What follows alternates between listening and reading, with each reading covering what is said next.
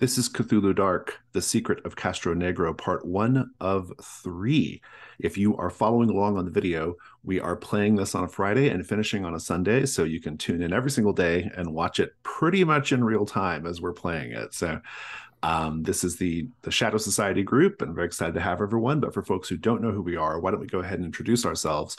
When I call on you, please say your name, your pronouns, and anything else you would like for viewers of the video, or me, I suppose, if you want to just surprise me in some way, to know about you. So I will start. My name is Jason. I use he, him. I have no connection to Cthulhu Dark. Normally, I usually say I'm the publisher of this game or whatever, but that is not the case today. I just love Cthulhu Dark. I'm very excited about it. In general, I am the a game creator and the co-host of a podcast called Fear of a Black Dragon, and we covered this module that we're doing today on that show. It was the episode that won us our Emmy, incidentally. Let's go over to Mads. Hi, I'm Mads, she, they, and I really love tabletop role-playing games. So much so that I have tried to start my own YouTube channel as well as my podcast, Stories from Chaos Edge. And yeah, just like churning out a lot of content that I'm trying to catch up on a large backlog. So that's me. Fabulous. Thank you so much. Ben? Hi, I'm Ben. I use he and him pronouns. I make character keepers, and also Cthulhu Lovecraft shit is my shit. So I'm super excited to be doing this. You're going to get all of it you can stand in this one. So, Amanda. Hi, I'm Amanda. My pronouns are she, her. I actually don't really know a lot about Cthulhu stuff, so this is going to be like really fun for me. I'm trying to think of something surprising to say, like something that people wouldn't know about me. I am technically a member of Mensa, except I haven't paid my dues in years because they don't really give you anything. They send you a pin and then you get invites to like hang out with people, and I don't like to do that. So I don't I don't. That's a surprise about me. Surprise. Thank you so much. A genius in our midst. I love it. Let's go over to Rob.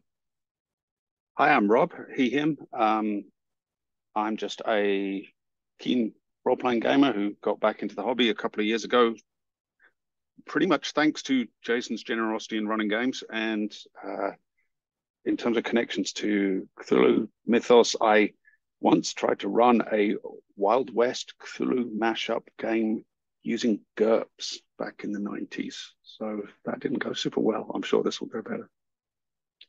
Fantastic. Let's go ahead and do CATS. CATS is an acronym that stands for Concept, Aim, Tone, and Subject Matter. I like to do this before every session I run in order to establish some basic expectations for what's going to be happening in the module and in this 3 sessions that we're doing. So the concept, Cthulhu Dark is an extremely rules-light Cthulhu mythos investigation game. You can fit the rules on an index card. It's so rules light, but it is a game that in its brevity and simplicity actually allows you to focus on the really, really important parts of the sort of classic Lovecraftian horror story.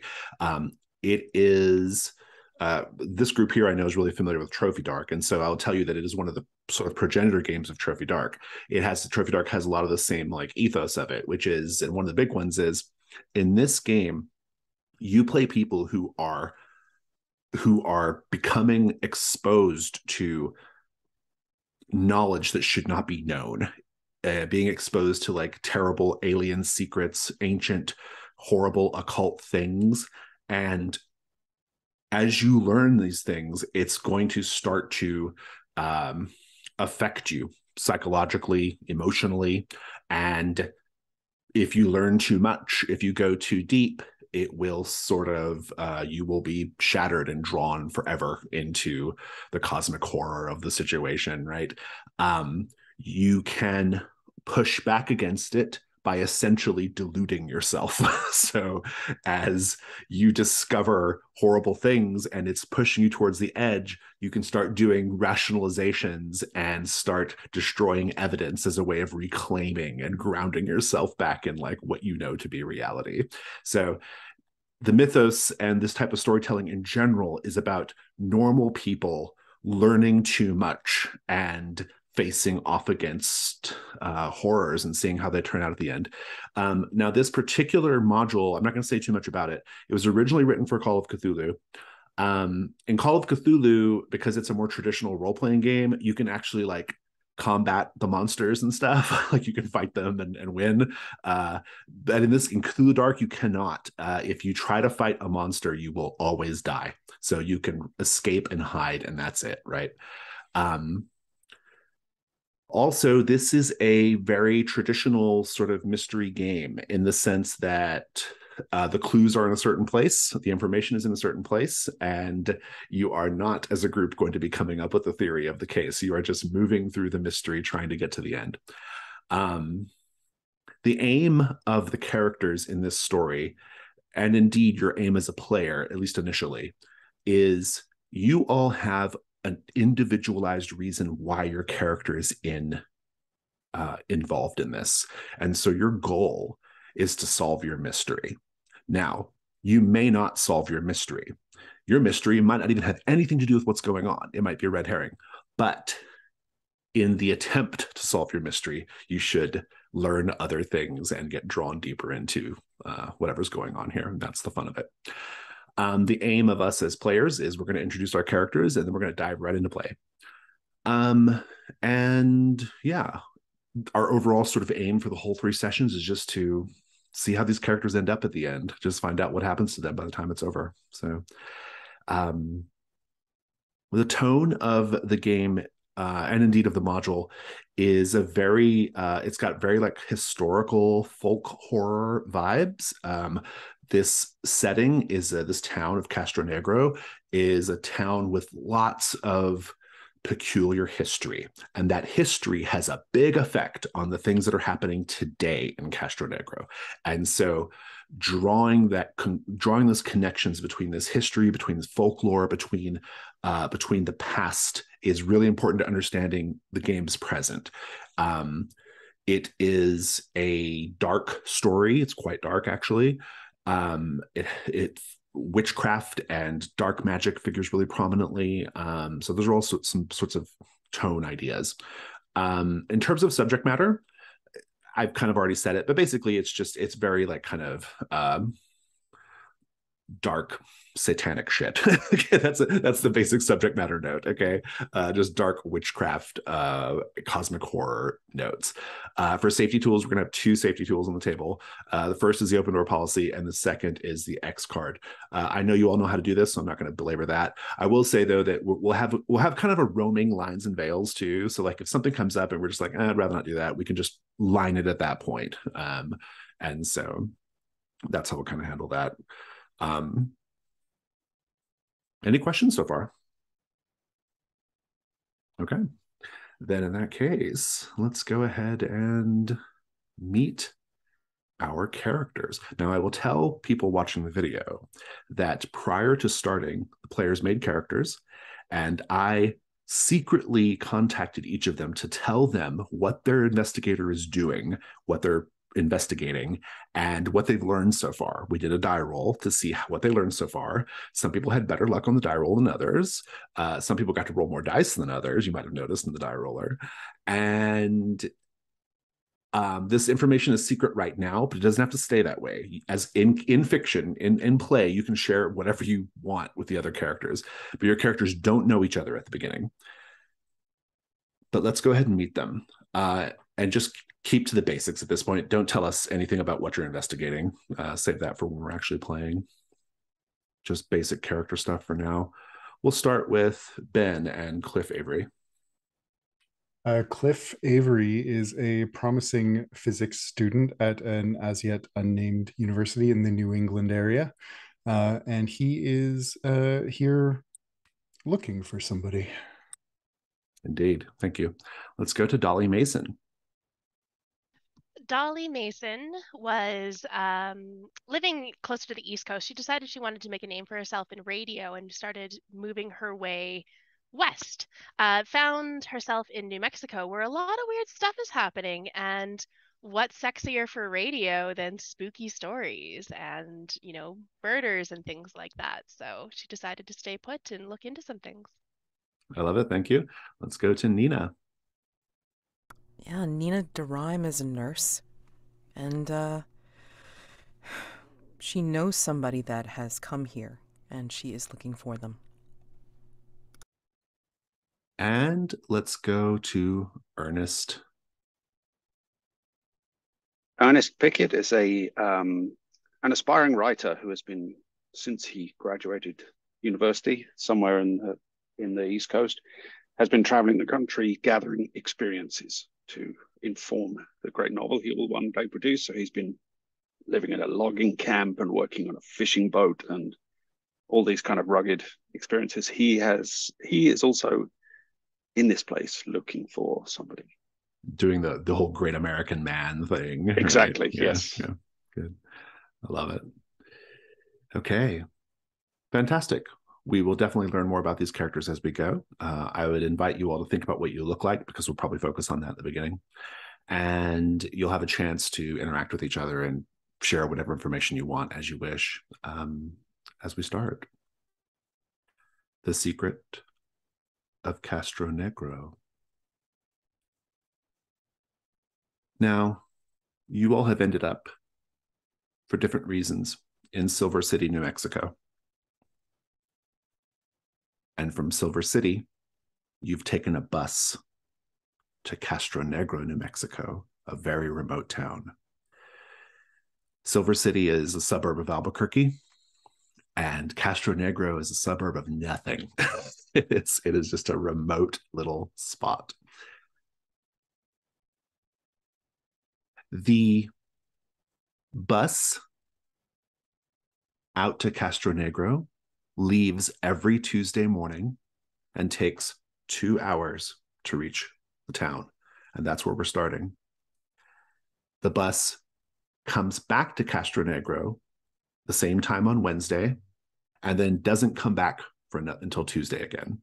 So shows up on a Tuesday, comes back on a Wednesday, and then it's gone again until Tuesday. There's kind of no other way to reach Castronegro. So the bus is your way. You are all on this bus. It's just the four of you sitting, maybe you've spread out or something, I don't know. And of course, the bus driver. It's morning, so it's like around 9 a.m. or so. You should probably be in Castronegro right before lunch. And I think just as the bus is sort of rolling down this deserted desert patch of road, just tell us what you look like and what you're kind of doing to while away the time. Whoever wants to go first, take it away. Ernest is sitting toward the back of the bus. He is wearing a kind of, he's smartly but kind of sportily, casually dressed. So a shirt with a tie, but the sleeves are rolled up on his shirt. He has the waistcoat on, but the jacket's off. He's kind of, a slightly bohemian edge to his appearance, but smart enough. He's smoking a cigarette. He has a notebook out that he's occasionally scribbling in, and basically he's kind of people watching the other three people on the bus and the driver. What does he notice?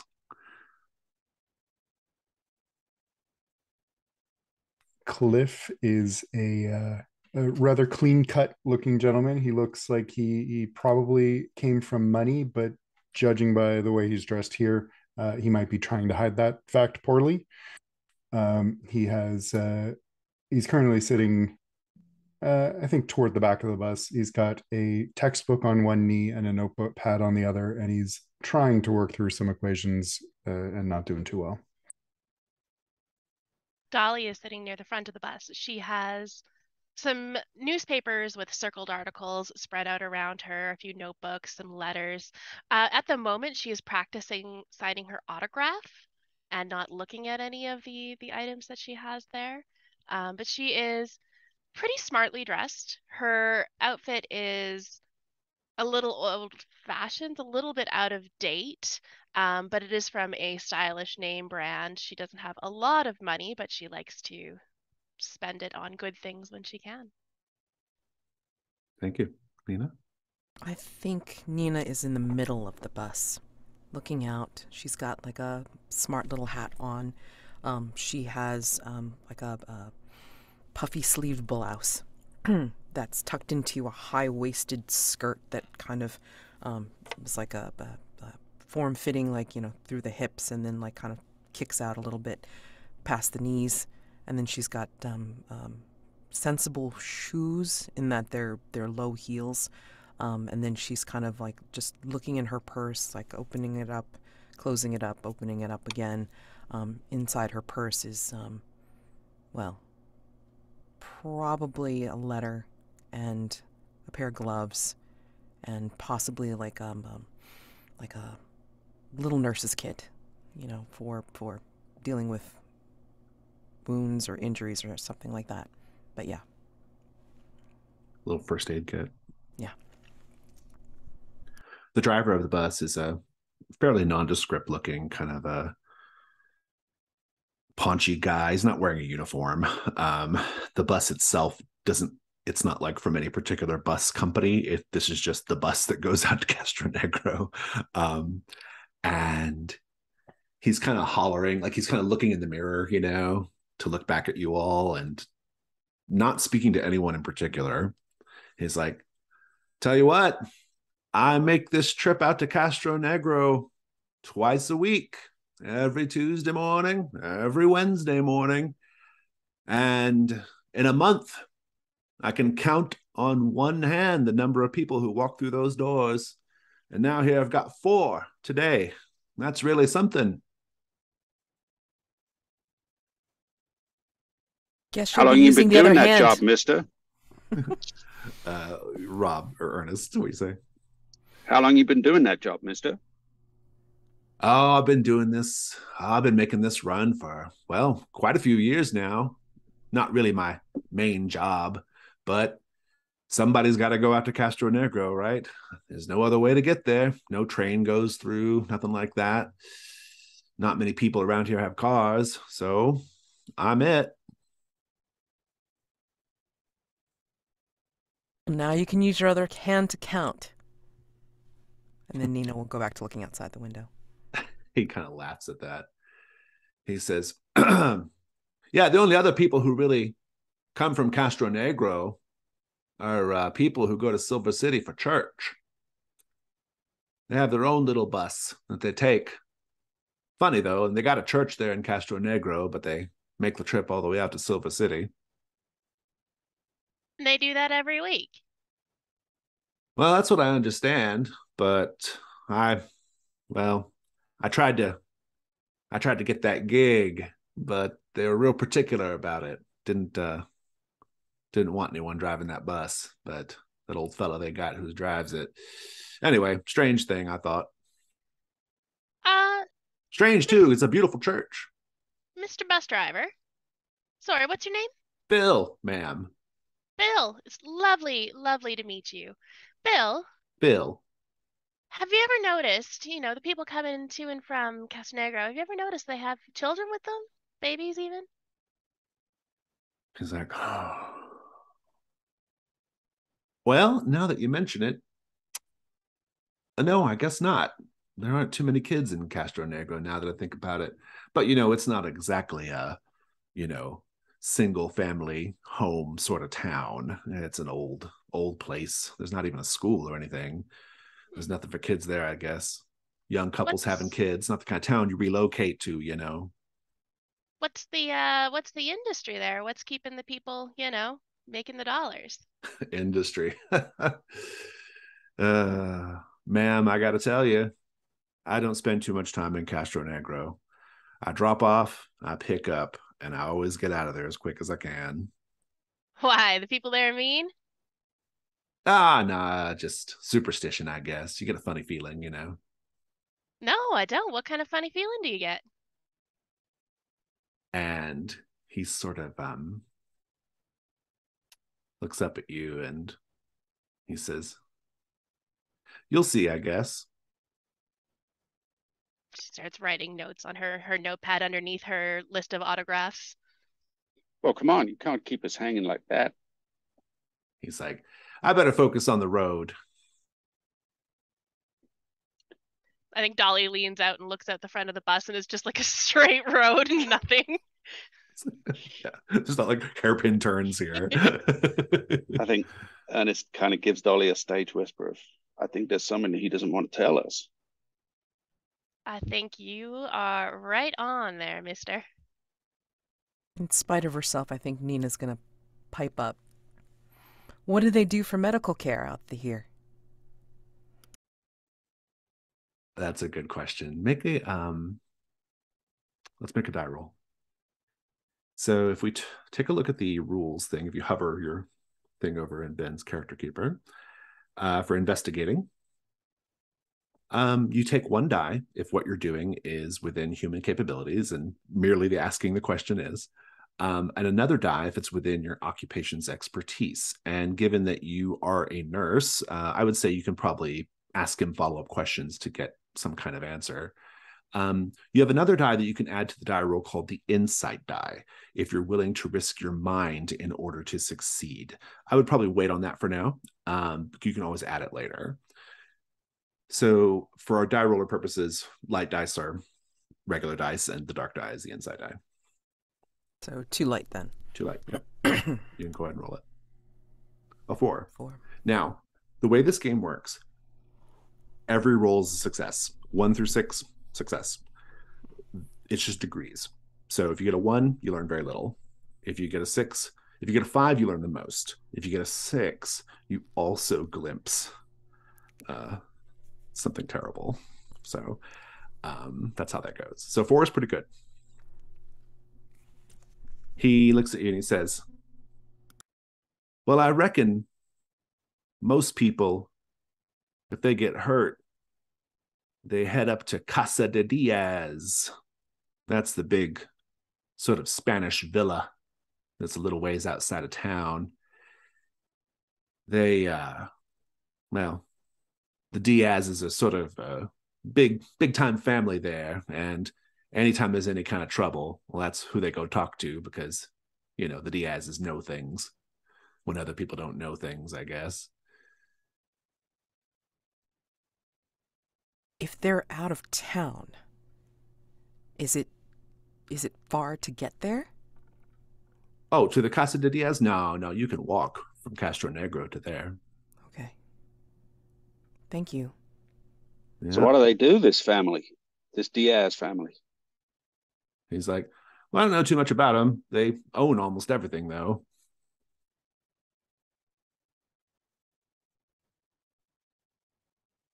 I think Cliff will start. He'll put his book down on the seat and start making his way up to the front of the bus and say, "Excuse me, sir, before the road claims your attention again. I was hoping you could take a look at this picture and see if you recognize the gent in it." And he'll pull out a picture. What's the picture of? Another young man looks about similar class and bearing to Cliff.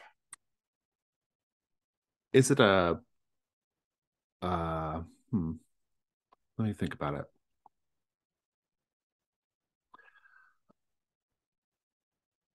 it. No, it doesn't matter. I was gonna say if it's ask if it was black or white, but it doesn't matter. He'll look and he'll say, actually, give me a single die roll.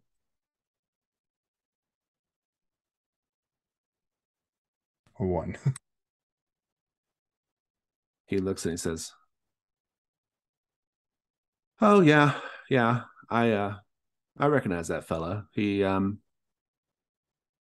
I think he was one of my passengers a few weeks ago. Oh, great. Yeah, great. Thank you. He'll shuffle back to his seat. He's like, you looking for that fella? I am, yes.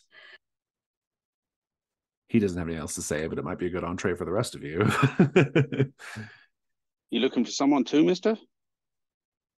I am, yeah. By the 2 there, I take it you're also on a hunt. You could say that. Who is it you're looking for? Oh, a friend of mine named David. Huh. your friend, he was visiting Castronegro? Well, I'm not altogether too sure, but it's the closest lead I've got. Hmm. I do hear tell of stories of people going missing and such up in this area. Have you ever heard any of those stories? I can't say I have, miss. What about you, Bill? He says, well, ma'am, it's the desert. That's what deserts are for. Wandering out to the middle of them and going missing. I On purpose? suppose. Right? Much else to do in a desert but get lost, ma'am.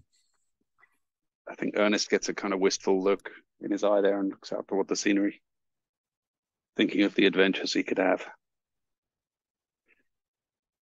Actually, there's all sorts of things to discover in the desert if you are looking for something to discover. Maybe that's where someone would go.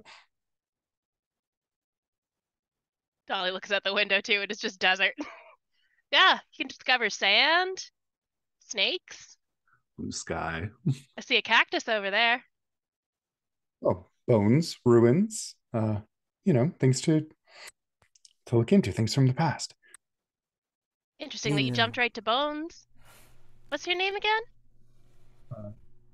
My friends call me Cliff. Nice to meet you, Cliff. You as well, miss. Mason, Dolly. Good to meet you. Nina just reaches into her purse and kind of fingers the letter that she has in there, but doesn't really say anything. Just kind of watches everybody else. Bill, is this the only route you do? Oh, yes, ma'am. I just, like I said, this isn't my main gig. I work at a butcher's shop most days. Butcher shop. I just do this for a little extra cash. In Albuquerque, I take it? Oh, well, Silver City, yeah. Silver City. I actually just came from Silver City myself. Nice little spot. He picked all of you up in Silver City. He's like, yeah. Oh. He's like, well, it's all right, I guess. I mean, if you want to really do anything, you got to go to Albuquerque. That's where everything is. I had a few nice chats with a bunch of the ranchers out there in Silver City. Do you know any of them since you're in the butchering business? The butchery business? Make a single die.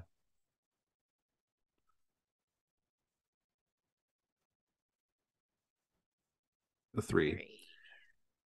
And I'll mention it. Anytime you can add your insight die and roll them both again to see if you get a better result. The 3 is going to be like just basic information. He says, so say your question again. Asking if he knows any of the local ranchers. He's like, Just sort of oh, saying, yeah. In my business, you get to know them all. yeah, I do hear tell that there's a big problem out with the ranchers. Does that affect your business in the butching at all? Let me guess, you're talking about the cattle mutilations. Sure am. What a strange thing, hmm? Well, I don't have. Everybody has an opinion on that, ma'am. Some people think it's little green men from outer space that's doing that to them cows. Other people think it's rival ranchers trying to terrorize in order to get a leg up. I don't really know myself. It happens with a frequency, though, that makes you wonder what it's all about. I'd say probably, I don't know, probably one cow every month or so for the That last seems 5 or 6 years. that seems pretty excessive. You say some people think it's the work of little green men, eh? Yes. Well, people like to talk, ma'am. Yeah, what do they talk about when they say things about that? And just about then, he's like, oh, look, Castronegro's just up ahead. Like, we're almost there. Now, fair warning, I come back tomorrow around the same time. And if you need to get back before next Tuesday, then you got to be on that Wednesday bus. So I hope this is just a day trip for you, or you're ready to stay for a week. There's a single hotel. That's where I'll drop you off at, since I assume you're staying the night, unless you're for some reason staying with a local. But we're just about there. And as he's sort of like pulling in to Castronegro, here I'll refer you to the map. He kind of cuts down. He kind of cuts down 13th Avenue. He's kind of giving you a little tour. He says, "Now here in the center of town, that's that church I was talking about earlier. Beautiful, beautiful old Spanish church. It's just gorgeous. But like I said, no one attends services there. And over here on your left, that tobacco shop is real nice. I sometimes stop in there on my way out to grab some smokes. They have a surprisingly nice library here in town." Then he turns right over onto Diaz Avenue, and he stops the bus, which is right at the front of the hotel, the Herrera Hotel. And he says, "So up that way on Villela Pereira Street, you've got there's a social club over there on the corner. We know what that means, don't we, Miss Mason? I don't know if you knew your name or not, but let's say he did." And he says, "So a private social club, which definitely has nothing to do with drinking hooch in the back. That's over there. And then you've got that's called the Changeling, funny name. And then down the other way on Villela Pereira Street, most of those buildings are pretty empty, though there's a little kind of a little gift shop over that way if you're picking up knickknacks. Not As too he's much saying though." these things, Yeah. as he's saying this, Nina will actually get up a little bit out of her seat and say, "These street names, are these family? Like people from Oh, yeah, here?" yeah. Diaz, we talked about that earlier, and Villela Pereira, they're the two big families in town. Do you know where the Villela Pereiras are? He like spreads his arms all around and says, "I mean, you can't walk down any street or go into any building in this place without stumbling over a Diaz or a Villela Pereira, man." Good to know, thank you. Right. And she'll sit back down. Opens the little bus doors. Same time tomorrow morning for those of you heading back to Silver City tomorrow. Otherwise, you got a week, unless you want to walk. Well, thank you, Bill. Thank you, sir. It's been most interesting. Indeed. Enjoy your Bill, stay. you are a delight. Thank you so much for all your help in getting I've us never here been safe. described as a delight, but I'll take it, Miss Mason. I'll take it. And might I say, you are one fine-looking lady. Oh, well, I try. A girl's got to get her beauty sleep and whatnot to keep herself looking young. Good luck with that here. Good night or day. Nina will quietly step down and say thank you as she leaves the bus. So will Cliff, but he'll kind of sidle up to Dolly and say, "What do you suppose he meant by that? And good luck getting sleep here." Well, maybe this is one of those towns where they have parties at night. You know how it is during this places that the cops don't go very much. There's a lot more drinking outside. Oh, well, I suppose. Dolly looks around and it doesn't seem to me like there's very many cops here. And perhaps we should take a trip to the Changeling this evening. Well, I'm not sure about you, but I'm going to make sure I get a really good hotel room tonight. you were there at the Herrera Hotel. The bus pulls off, turns, makes a right onto Villela Pereira, and Bill waves, Bye, Bill. gives you the thumbs up, and the bus down the Well, we're street. stuck here now. There are no cars that you can see, no trucks. It's really dead. You don't see any people in the streets. It's just like stone cold dead. The buildings are all, with the exception of the church, the place is, it has a very like historical look. The buildings are all like adobe with Spanish tile roofs, that kind of thing. Um, it's a blending of like kind of Spanish styles with some of the newer buildings are made with wood, but it does feel a little bit like stepping into a time warp. The best kept and most beautiful building is that chapel, which is right behind you. Um, it's situated in what's essentially like a little yard, like a green park, kind of like, kind of center area, and it's quite lovely. Um, yeah, what do you all do? Out of character question. Since we can see the chapel and we can see this park, is there a cemetery like There is, associated with yeah. the chapel? Mhm. Okay. Yep, definitely. Um, a young man who is tall, blonde, looks like he's about in his early 30s. He steps out of the hotel, and because not many people come through here, so he would notice you. He steps out and he says, "Oh, hey, hello. Are you here for a? You here to? Do you need a room? Yes, yes, indeed. And Nina will hurry on, up Oh, to well, him and. please come in. I assume it's either. Are you married couples? What is the? Do you need 4 rooms, 2 rooms? What are we looking at here? No, I just need my own room. Thank you. Oh, certainly. Come in, please. Everybody, here. Let me help you. If you have any bags, he'll try to help you with them. Um, inside the Herrera Hotel, I assume everyone's going in. Mhm.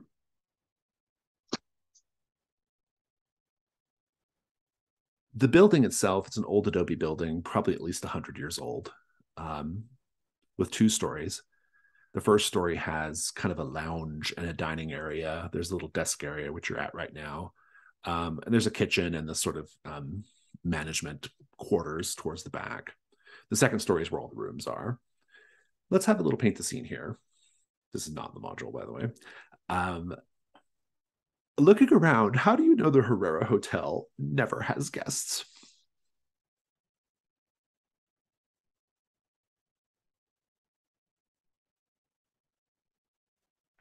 There is a rather thick guest book on the counter that is still on its third page.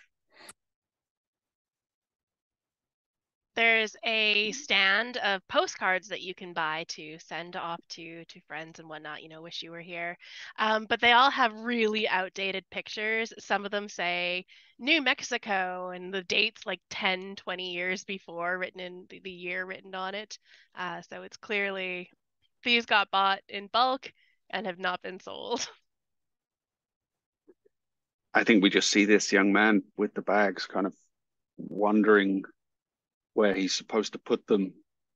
So, he's not used to this activity of bringing people in. So he's kind of, a little hesitant and kind of keeps stopping and starting tasks as he's introducing us into the room.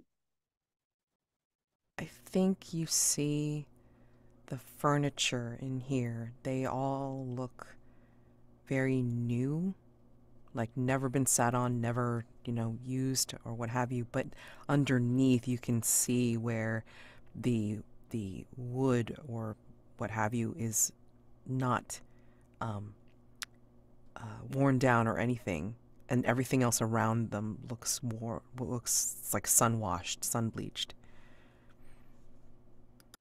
He says, now, let's, oh gosh, let's get you signed in. So I'm pretty sure I have a a registration card here somewhere. Well, you know what? We could just take care of this in the morning when you're checking out. 4 rooms. I'll take your things up. And he's kind of grabbing keys from the from the little thing. Says, everybody just staying one night, I assume, or not that it really matters. We don't have a lot of check-ins later in the week. Let's call it one for now, and we'll see how things progress. Right. Well, it's $2 per night, and lunch is 25 cents. Though I'm so excited to have you all here. I think we'll let the first one be on the house. I was just about to put on some. I've got some old skirt steak. I was gonna fry that up with some peppers and onions. It's kind of a simple fare, but I can make more if you want. Have it ready in the dining room in like 20 minutes. That sounds absolutely delicious. What's your name? Oh, yes, how foolish of me. Yes, I'm Juan Herrera. I am the owner of this establishment. It's actually been in my family for many years. Oh goodness, you're so young to be owning a hotel. That's quite the achievement for someone your age. Well, it's I mean, it just came to me. I was just who was around in the Herreras, that is. Now, don't downplay your own achievements. I think that's something to be very proud of. Yes. Well, okay. Let me know if you need anything in your room. I'm fairly certain the beds are made and clean. And I do everything around here, so just come find me. My own room is in the back by the kitchen. And I'll get that skirt steak going. If he does leave the room, I want to take a look at the guest book. You Thank can make Mm. an investigation roll with 1 die. You can get a second die if you can justify your occupation giving you a skill, but I don't know if it's just sneaking and looking at a book is Yeah, really aside from it. like being a paranormal Yeah, investigator, I'm not yeah, looking for anything in particular, so I don't think it really applies. yeah. Give it a roll. A 4. Let's see what you might learn.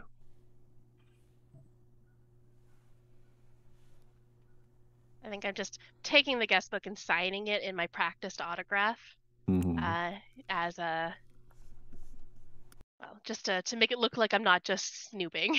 But it's such a Right. short guest book that it's easy to snoop. Yeah. Taking a look at the guest book, you do see a couple of names.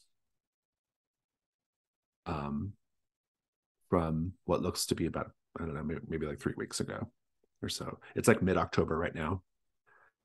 And these would have been like in around mid-September, roughly.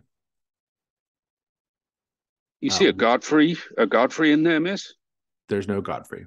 There is, however, a David Lane.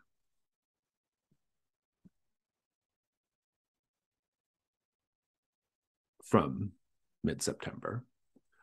Other check-ins are are from like many months prior. And the names don't have any meaning to you yet. I can't remember. Did Cliff mention David's He name? mentioned it to me, so I was just going to say. Yeah, I definitely overheard that because we were on such a small bus, and I'm nosy. Hey, Cliff, that guy you're looking for, that's David Lane, right? That's him. Yeah. And he'll rush over and try and peer at the book. I'm just gonna pass it to him. I think as you're looking at the book, you hear Juan coming up the hall.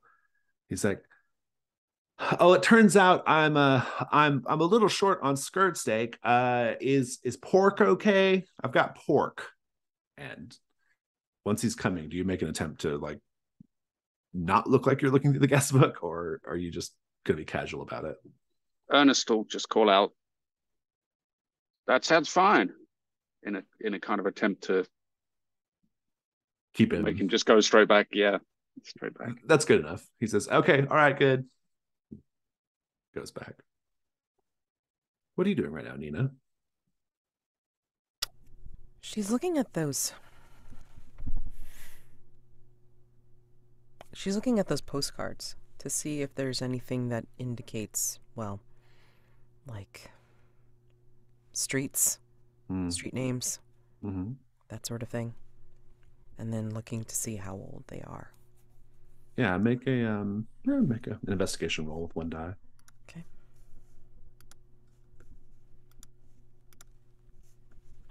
Six. One of the postcards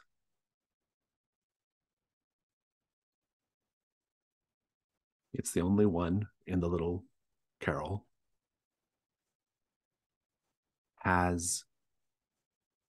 it shows a scene, a photograph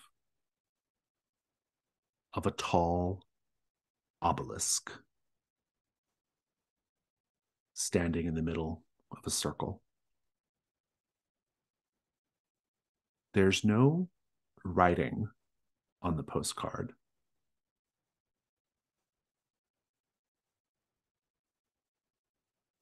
But on the back, there is a note written on it that says, ha ha, what if we convince people to come out here?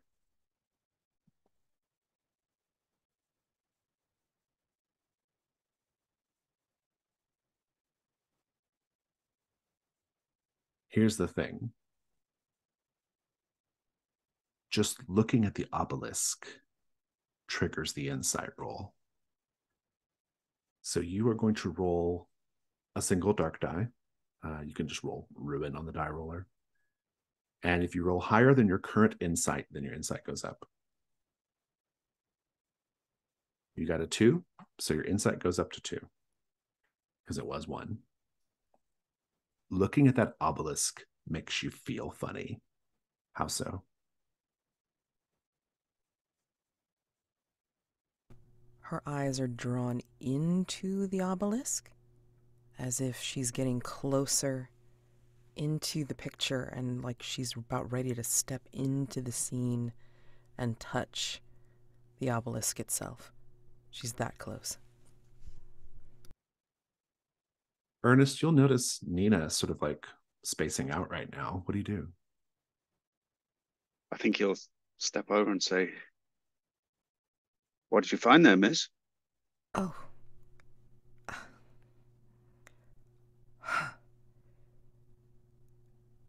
Are you okay? I was looking at this. And she will, show him the picture, but really quickly, flip it over to show the writing and say, this is odd. Somebody meant to send this? Ha ha. What if we convince people to come out here? Somebody playing some kind of prank? I don't know. And then she'll flip it over back to the picture to show you the obelisk. I'll note that the other postcards depict like what could theoretically be called like tourist attractions, right?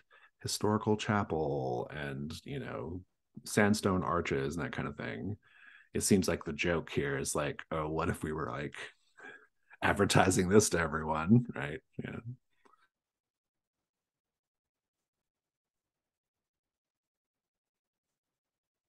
Well, that is quite unusual. So what did you think of your rooms? Juan comes back up. Oh, you're all still here.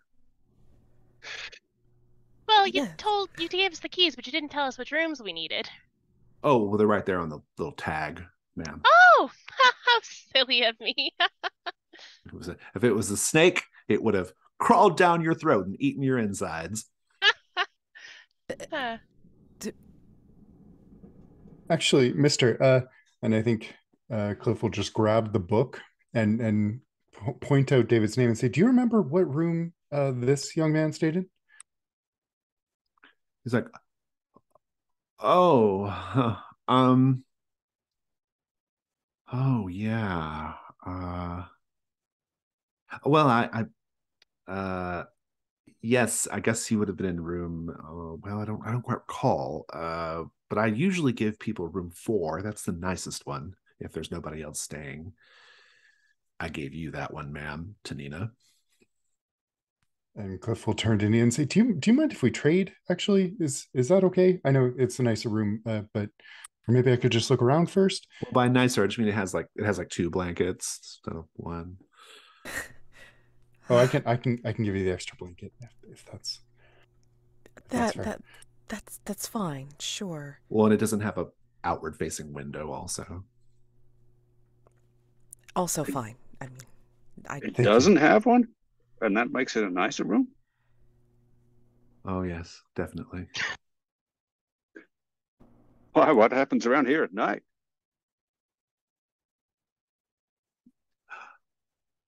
That pork's just about done. And he's he's going into the dining room to set up plates and things. I'm basically like Nina will lean into to Cliff and say, "Now that makes me curious to see this room." Oh, I'd be happy to let you take a look. It's fine. You know, we're all becoming fast friends here. Why don't we all go take a look? Oh, okay. Yeah, sure. Absolutely. I think Dolly kind of links her arm in with Cliff's arm as they start walking towards the room. Now, I do gotta ask you. It sounds like your friend David, the one that he went missing, right? Around here? Well, I don't know for sure that he's missing yet. I maybe just haven't found him. Huh. When was the last time you heard from him? Uh, well, early September. And what was he out here for? Um, I'm well, an investigator of sorts. Just saying. I'm not just nosing. well, maybe you might be interested in this. He is an anthropologist actually, and he is uh, well, I don't know exactly why he's out here, but it's where his parents told me he last went. An anthropologist, you say? Did he? Yes. Means he studies ants? Oh, Nina uh, giggles. no, Miss Mason. He studies well, the bones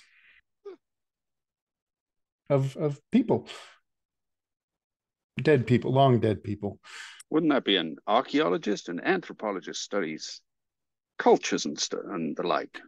Well, he's more of the physical anthropologist kind. Archaeologists study more, buildings and pottery and stuff like that. Ruins. He's more for the meat Did you I just say see. meat? of the field, the Pork's study, almost done.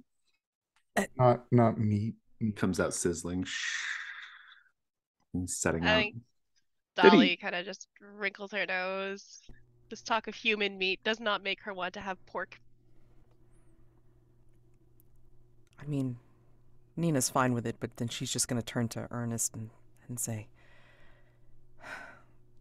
"Is it just me, or is this all very odd?" It certainly seems that way. Tell me, Cliff, did this David fella know Professor Godfrey? And Uh, he's you're sorry, you're asking Cliff. Yeah. I can't say, sir. Because I, as it happens, am looking for an old acquaintance of mine from my university days. Professor Godfrey. He was a professor of psychology. Still is, I should say. Well, I don't think the two fields overlap that much, but maybe they worked together at the university. Aside from being an ology, that is. Indeed. So the two of you are looking for some missing chaps. Miss, I'm sorry, I don't think I caught your name. Derime. Mr. Rhyme, you looking for a missing person too? kind of hoping he's not missing. But I guess in this circumstance, I suppose so. Huh, and who are you looking for? Someone I knew back in Silver City. Supposedly from here. And from the street, which she just kind of like waves in the air. From the street seems to be one of the more prominent families here in Castronegro. So, I did not know that. You're from Silver City, Mr. Rhyme? Yes. Huh. So you must know all about those cows getting all cut up and such. I'm not a veterinarian, so no. I mean, I've heard about them, but why don't we continue this conversation over lunch? over Seems pork. like we all have a lot in common. It's not getting any warmer. Oh, Juan, you charmer. You're just trying to get us all to try out your new recipe, aren't you? It's like, well, there's not much recipe to it, ma'am. You just cut up the meat and put it on the skillet, season it right. Not easy to come by, the meat. No, you don't have farms around here? Oh, well, not like there used to be, that's for sure. This Well, don't look much like farmland to me. Is it ranch and country? yeah, we have historically had a few ranches out around here, but But not pig ranches, is what you're telling me. well, the last farm, I guess, that was most recently in operation was the old Shepherd farm, not far from here. I think that old barn of theirs is still standing. The rest of it's kind of gone to seed. So yeah, meat is tough. You have to kind of, go to people who have access to such things. So would that be one of the Vilela Pereiras that would have access to such things? Oh well, the Valero Pereiras and the Diazes, yes, ma'am. They are the stalwart pillars of our community, so to speak. Although the Herreras are no slouches. Just want to throw that out there. No, you have this will you all hotel. be sitting in the same table, or? Yes, that'll be fine. Wonderful. Yeah, wonderful. we're all becoming best of friends now. He lays out some plates, and there's the meat in the middle of the table on this skillet. He's got some tortillas and some various fixings, and he's like, let me know what you think about that pork. I think it's especially tender. Well, that sounds great. Else. You won't be eating with us. Oh, I'll take mine in my room. I don't want to impose on guests. It seems like you all have a lot to talk about. What are you all here in town for anyway? Is there some sort of by the look of you, maybe you're intellectual type, some sort of something going on? Oh, Juan, you flirt. Academically? Seems like something's going on. And seems like we're all looking for someone. Well, that's the most excitement we've seen in a while. So enjoy your pork. And he leaves. Dolly pushes the pork plate like further away from her. I've just decided to go vegetarian. Just now. I think Ernest starts to scoop some onto his plate, and this good rustic fare looks delightful. It is indeed delicious. And exceptionally tender.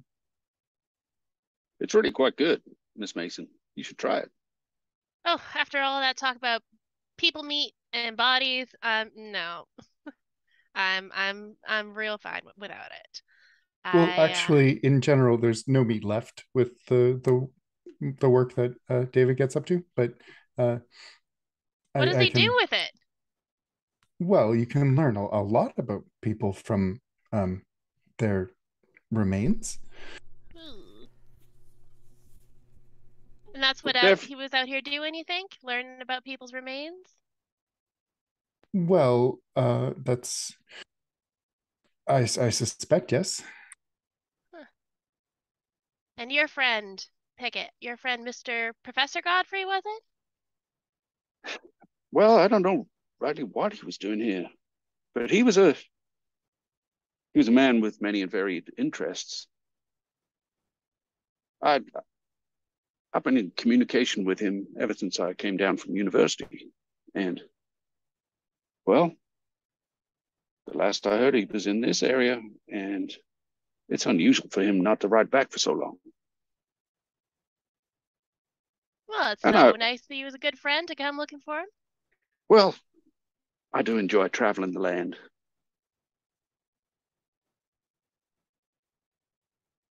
And Mr. how about Ryan, you, Miss you're Mason? Oh, well, I'm an investigator of sorts, you see. That's fascinating. What type of investigator? Oh, a little this, a little that. I can't really get into the details. You can't be too careful about who's going to scoop you, you know? I see. I see. Well, rest assured, I deal in fiction myself, not factual reportage. I never Novels? thought about anybody writing a fictional series about me and my exploits, but that's something on the table. And while lunch is proceeding, we will take a 5-minute break. Lunch is fine. Sounds like everybody but Dolly ate. You can eat the peppers and onions, Dolly. And Juan will clear up the plates, and he's gonna, he'll be in his room if you need anything, and leaves you all to it. It's probably a little afternoon at this point, and so, Cliff, what do you do? I'm going to check out the hotel room. Is this room number 4 where David was staying? Yes. As noted, there is no window. It's the first thing you notice because it's very dark when you open the door. There is a blanket with a little folded blanket at the end of the bed as well. Very fancy. A little wardrobe bed. Pretty simple room, actually. The bathroom is one of the situations where it does have like a like it does have indoor plumbing, which is in this part of the country at this time is still a little rare. But it's just one central thing. You all share the same bathroom on the floor. So, but yeah, you're in there. What do you do? I think like at the very least Nina's there, if not everybody, because it's like we said, we all want to see this weird room. Did you all go in there? Yeah. Yes. You're all in this little room, and it's just as I've described. I assume electric lights, gas lights. Electric. We'll flip the switch on and express some relief when it's no longer pitch dark. So, well, here you go, and he'll take the blanket and hand it to Nina. Seems fair. Thank you. I just wondering what's so mysterious about this room. Well, if this don't beat all, a room with no window. It's like a closet. Well, a big closet, I suppose. And Closet. he said Probably this just was goes the and best opens one. one of the drawers on the wardrobe. Yeah. There's nothing in it. It's empty. At a glance. Doesn't seem like anything particularly surprising in this room, aside from the lack of window. Yeah, Under the I'm. bed. For funsies. Is it like just like a regular twin bed or whatever, basic bed? Yeah, the bed is like a full-size bed, like a single. Yeah. Yeah, just for funsies. I mean, Nina's gonna kind of duck down a little bit and then like see if she can see anything under the bed. That feels like a much more proactive step. Make an investigation roll. Sure. And is that just the same thing? It's just like Just a single light die, unless you can justify a second die because of your occupation. I'm not sure. Being a nurse. No, not really. No real reason. Yeah. And you got a 2. Okay. do notice something, actually.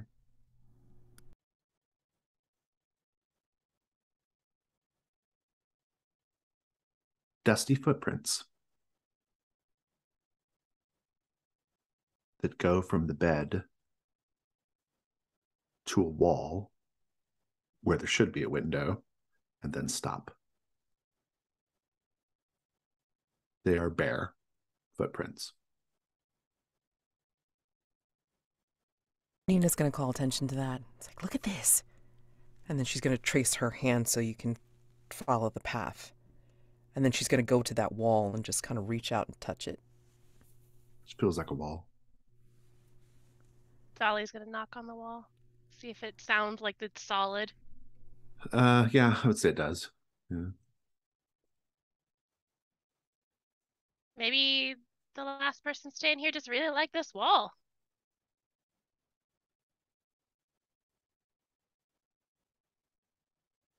Maybe. Does it look like there used to be a picture hanging on it or anything? Go ahead and make another investigation roll, Dolly.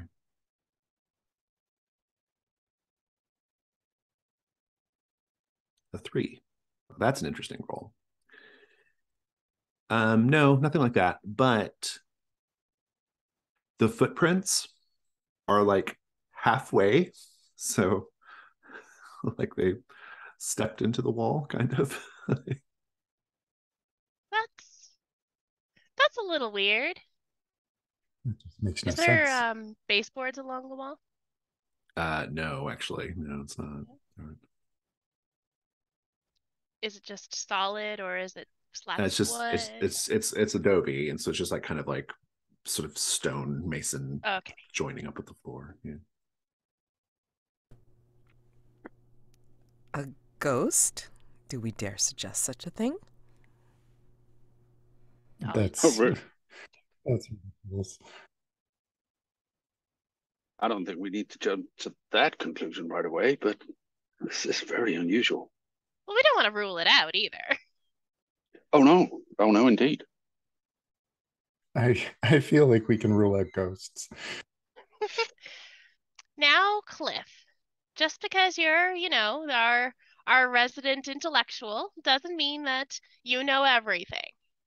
There's lots you don't know, I'm sure. Oh, of course there are. There's lots I don't know, but well, there must be some sort of maybe whoever this was just stretching their tendons, and Cliff will make an attempt to press the ball of his foot against the wall and his heel down on the floor. Indeed. I think this line of inquiry is probably tapped out. So, Ernest, what are you going to get up to after this little moment? Everybody looking at the floor in this crammed little room. If Nina still has the postcard, or I guess if not, I think Ernest will go to her and say, "That postcard you found, you suppose that obelisk is something here in town?" I would. If not here in town, then something very close by. The rest of them looked like things that I guess you would send tourists to look at. I mean, like landmarks, things like that. I'll note that the obelisk was really tall. It seems to me we should be able to see it. If you'd care for some company, why don't we go look for it? That sounds like a good idea, and if you don't mind, I'm sorry, this is very forward of me. You don't know me at all. I want to... I don't stand on ceremony, miss. I'm a down-to-earth type of fella. Good to know. Nina. Ernest. It's a pleasure to meet you. Pleasure to meet you. I was also thinking about trying to find out more about the Villela Pereiras. I mean, for whatever reason, it didn't seem like they wanted to mention them. More of the Diazes. And I have to find out why. Is that what brought you here? Your friend is a Vilela Pereira? Yes. And I don't know if there's something strange going on, although from the way everybody's talking, you'd think that's pretty likely. So This maybe place in gets stranger by the minute. yes, I think maybe in searching for this obelisk, maybe we will be able to head up to the Diaz place and find out if they can, well, tell us anything or tell me something. I'm sorry. I don't mean to pry. No, You're looking no. for your friend? My friend, yes. Dr. Godfrey. Perhaps, I'm sure he would have introduced himself to somebody in town. Somebody must have seen him. Right.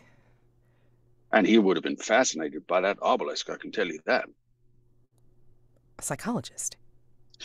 Oh, yes, but as I said, his interests are quite wide-ranging. He was fascinated by superstition and the like. Signs and symbols. Indeed. Huh. Interesting. Is that an area of expertise of yours, man? No, but you meet a lot of people when you are working in a hospital. And sometimes people tell you things, or sometimes people discuss different things. Because what what's more to do than lay in your bed and hopefully the friendly nurse will be able to talk. Well, that is a fascinating insight. I had never thought to try my hand at hospital work. Perhaps I should. Oh, Man of all Ernest. trades. Cliff, I think at this point we can probably safely assume it sounds like you're all kind of splitting up a little bit at this point. The rest of you can kind of like set your things in your room and kind of get sorted and situated. You'll always be able to return back to your room if you need to. Presumably you'll be staying here tonight as well. Dolly, what's next? After I put my stuff away, I think I'm going to go and check out that little cemetery. Oh, good.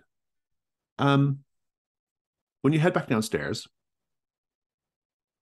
Juan says, "Oh, I wanted to let you know that we have, despite the fact that the town does seem fairly small and uninhabited, there are a few interesting things that you may want to have a look at.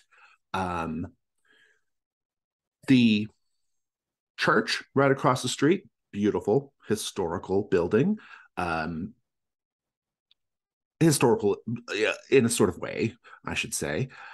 And well, there's the changeling, but I'm not sure if a woman of your obvious refinement and sophistication really wants to go there.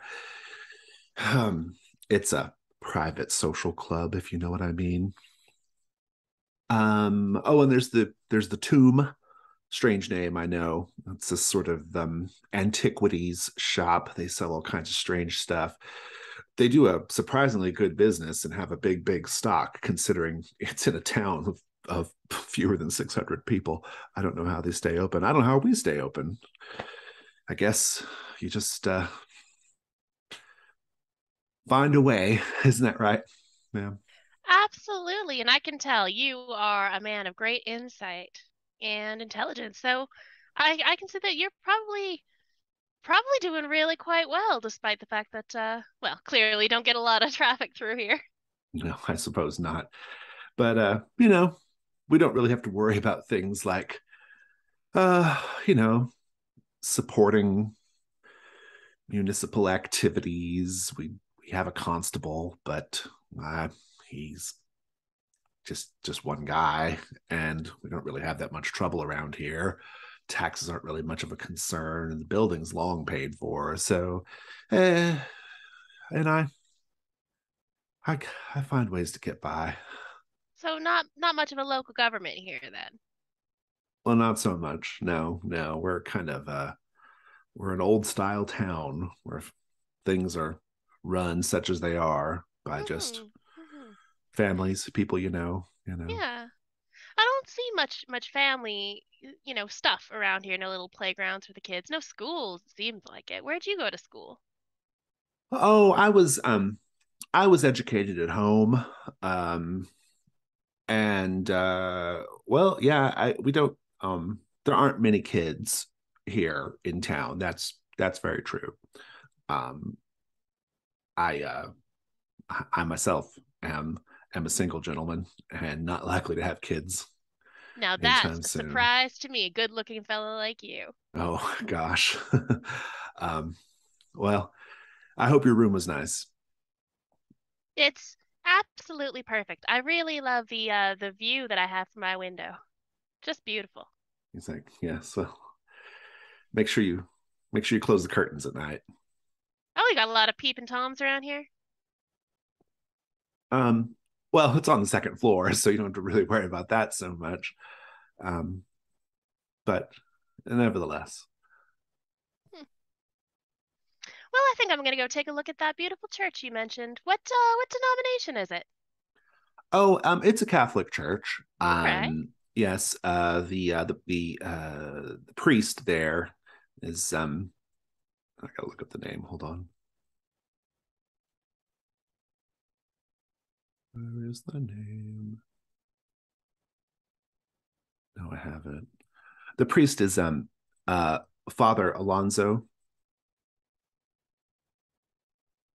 Well, maybe I'll have a little chat with him, see what this town's all about. You can really tell what a town is like by its people. Enjoy yourself, man. Meanwhile, Cliff, what are you up to?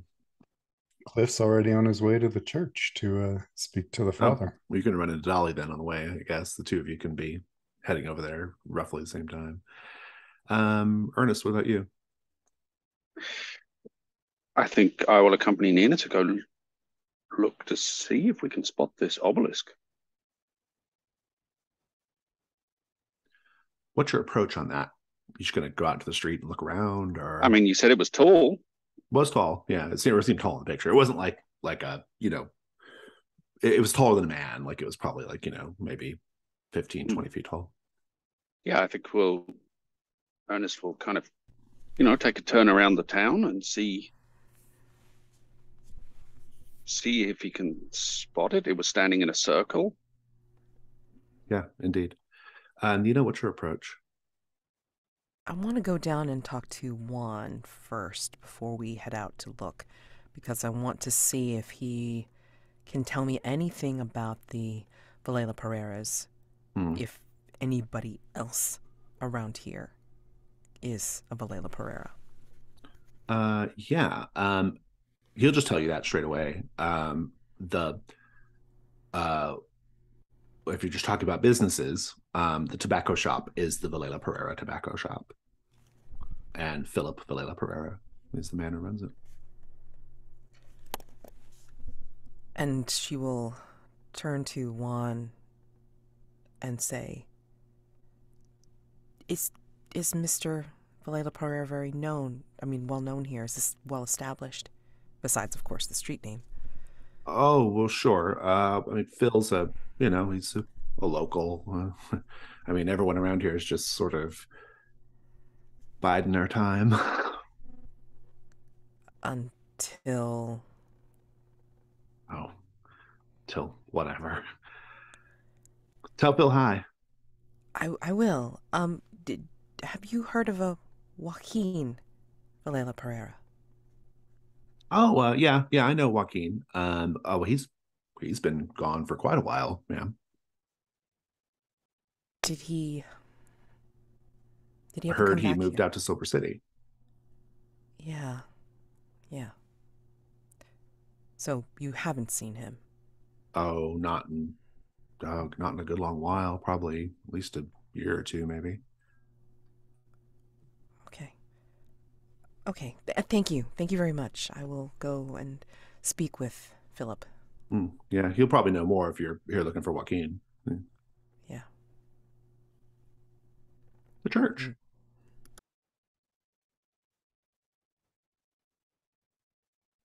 The church, the church, the church. It is called on the sign the Castronegro Chapel. It's a large adobe building with a tall bell tower and stained glass windows. The bell tower seems like it's the highest point in the city, in fact, city, town. It looks like a sort of old Spanish Roman Catholic church,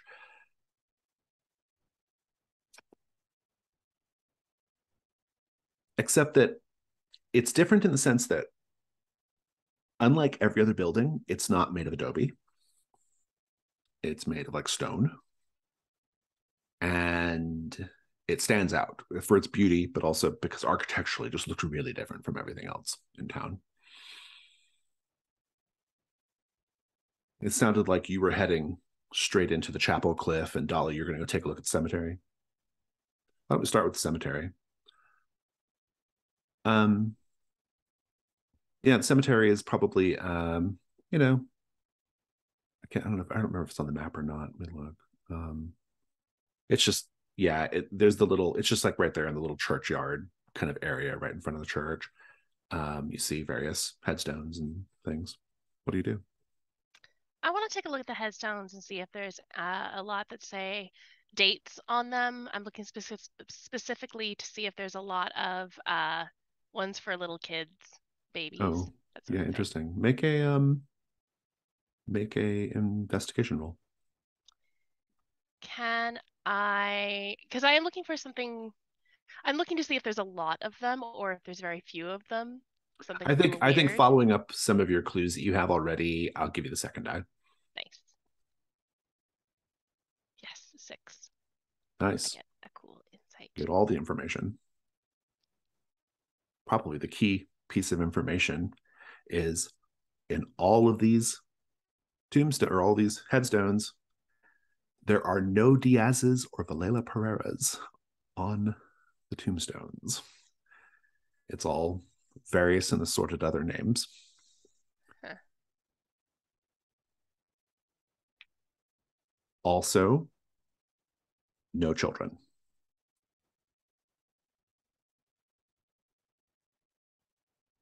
Well, that's Also, because you got a 6,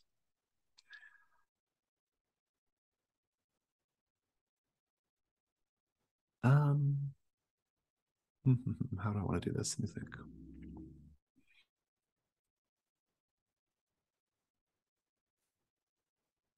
You hear whispers in the graveyard, even in the middle of the day. It sounds like wind at first, but it's not. It's some sort of, it's almost like a dozen voices whispering some strange litany.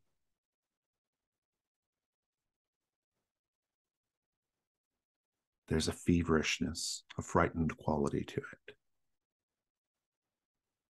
Go ahead and make an insight roll.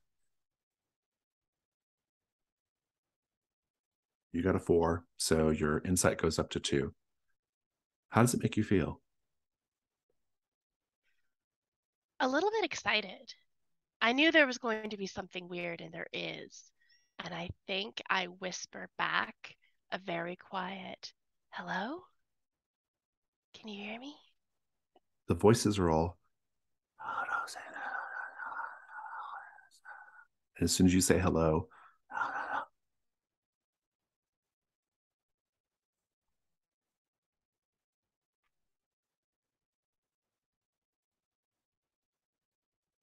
I look around the cemetery to see if there's any.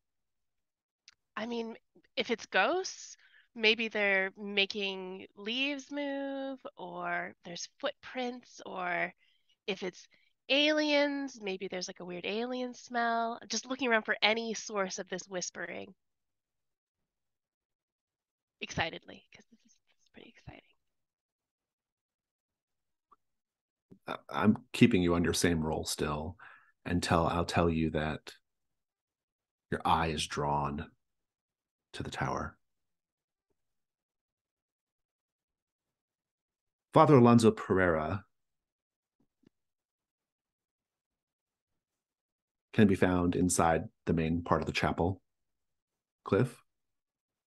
He is a bent old man with wispy white hair and very vivid green eyes. His eyes are really interesting because his face looks very like, gnarled and old, and he himself looks very like kind of spent, but his eyes are big and bright and vivid. They're very young. And he says, "Oh, hello. We're not having a mass today, but if you'd like to take confession, I think that can probably be arranged." Well, actually, Father, I was hoping I could just talk to you for a little bit about a different matter, not confession. My name is Clifford. I was baptized under the name George, though. Or sorry, confirmed. Um, very good, good. Well, what's Clifford? What are you here for? How can I help you?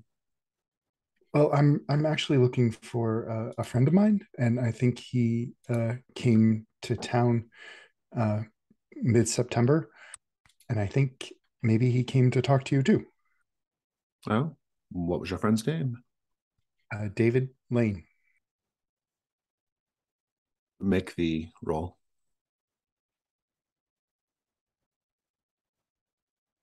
A 4. We'll come back to that. Nina. Taking the casual stroll to the tobacco shop? Or Yeah, I mean it's basically passing the library, and then like as we're doing that, I mean, she looks at Ernest and says, "Do you think it would be something that, for whatever reason, your friend would have stopped by there?" And then she points to the library.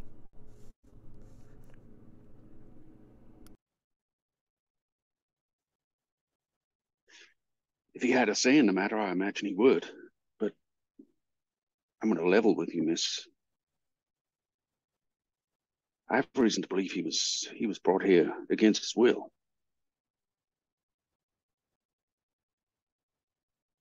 For what reason? Well, that is the question. howdy, folks. Ooh. You see a man in a khaki sort of law enforcement outfit, a cowboy hat. He kind of sidles over to you. He seems to have just sort of appeared out of an alley. Maybe he was watching you the whole time. He says, "I'm Constable Fred Garcia. I'm what amounts to law enforcement here in Castronegro. Don't get many people in town come through very often, but we're mighty happy to have you." Thank you. That's very welcoming. Yes, we're just strolling around and enjoying your town. That's close and cozy, I suppose. It is. Yes, it is. What does he look like, this constable? Oh, let me take a look. He is tall, tan, a little soft in the middle, maybe. Brown eyes, and yeah, kind of. You can't quite make it out, but it looks like his hair is probably a little thin. Pretty average looking in general. You don't get many visitors here, you say? No, not too many. But I always keep my eye on the bus when it comes in every week, though, just to see who might be paying a visit, and it's not many people. Well, that's interesting. Might I ask you a question? I suppose. Although I'm used to being the person who asks the questions around here, partner. Oh, I see. Yes. Well, I have a friend, Professor Godfrey. He, last I heard, he was came into town on the bus in the company of two tall, dark-haired men. Look like they might be twins. I wonder if you might have seen him arrive. Maybe, possibly. And I'll give him a description. Make the investigation roll. That's just doing like a Just a single light die, risk light one. yeah.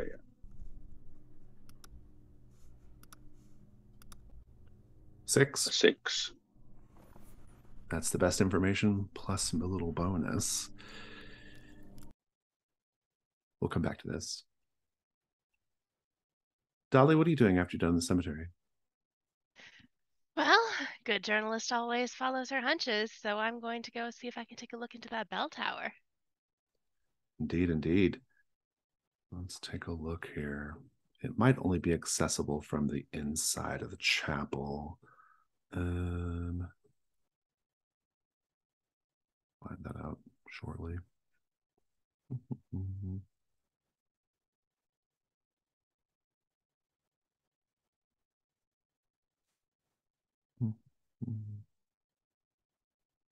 Oh, yeah, you have to go inside the chapel to get to the bell tower.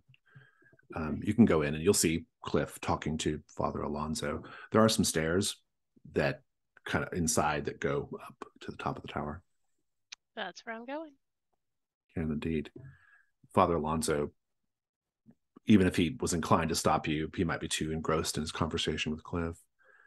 Speaking of, Cliff, what was your result? A 4. 4. It's pretty good.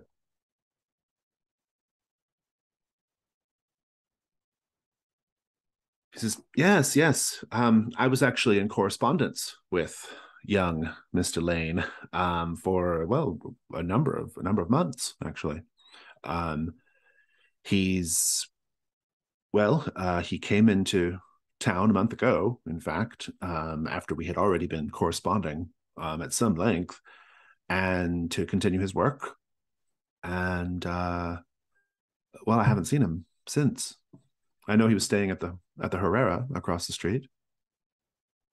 Yes, he was, but he left.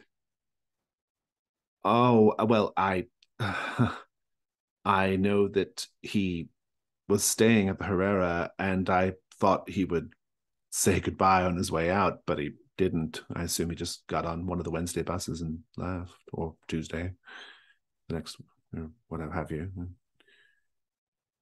That doesn't seem like David, but Are you involved in the same area of research that he was?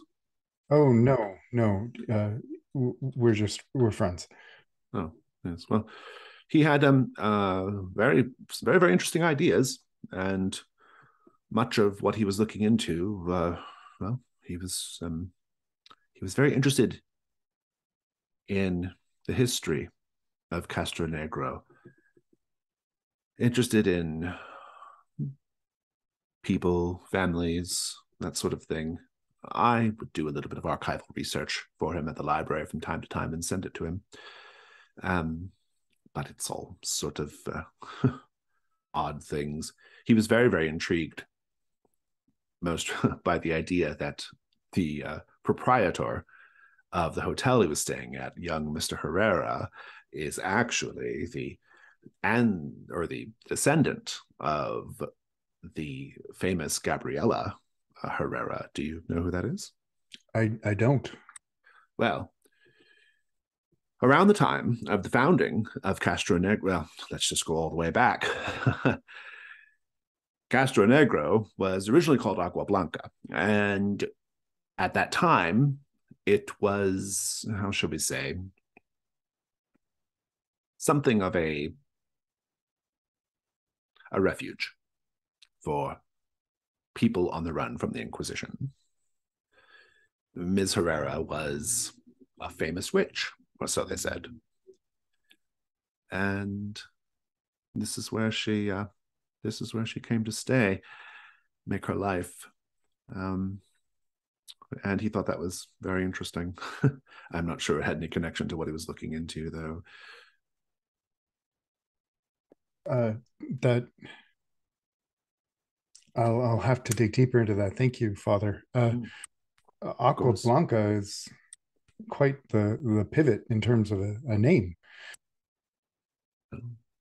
Maybe things get the names that they need. Perhaps, yes. Thank you for your time, Father. If I have further questions, is it okay if I come back? I'm always here. I don't get many people for mass, so I'm rarely busy. That's what the bus driver said, that people leave town for service. Seems yes, odd. yes. We don't have many locals who come here, sadly. But nevertheless, my mission is what it is, and I'm here for the spiritual edification of anyone who wishes it. Thank you. Thank you for your time. Dolly. Tower.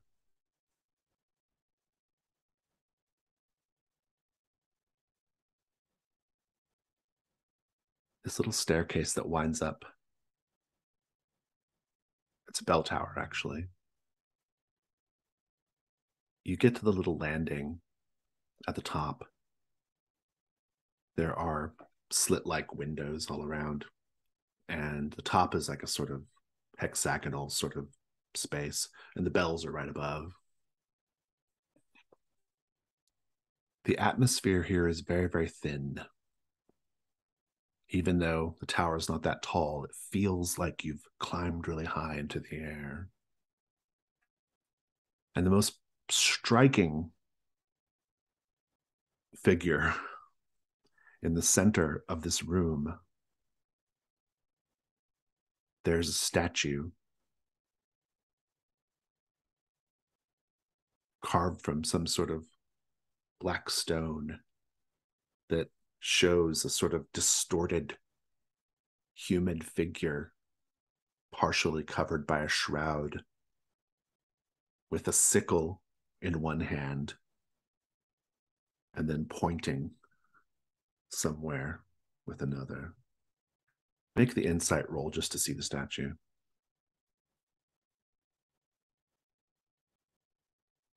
Rolled a 1. You're keeping it together. This is intriguing, I'm sure. What do you do? So this statue, you said that there's a shroud. Is that carved into the statue, or is it physically covered? Yeah. It's like carved. Yeah, it looks almost like a depiction of death, almost kind of. Yeah, I'm going to look where the statue is pointing.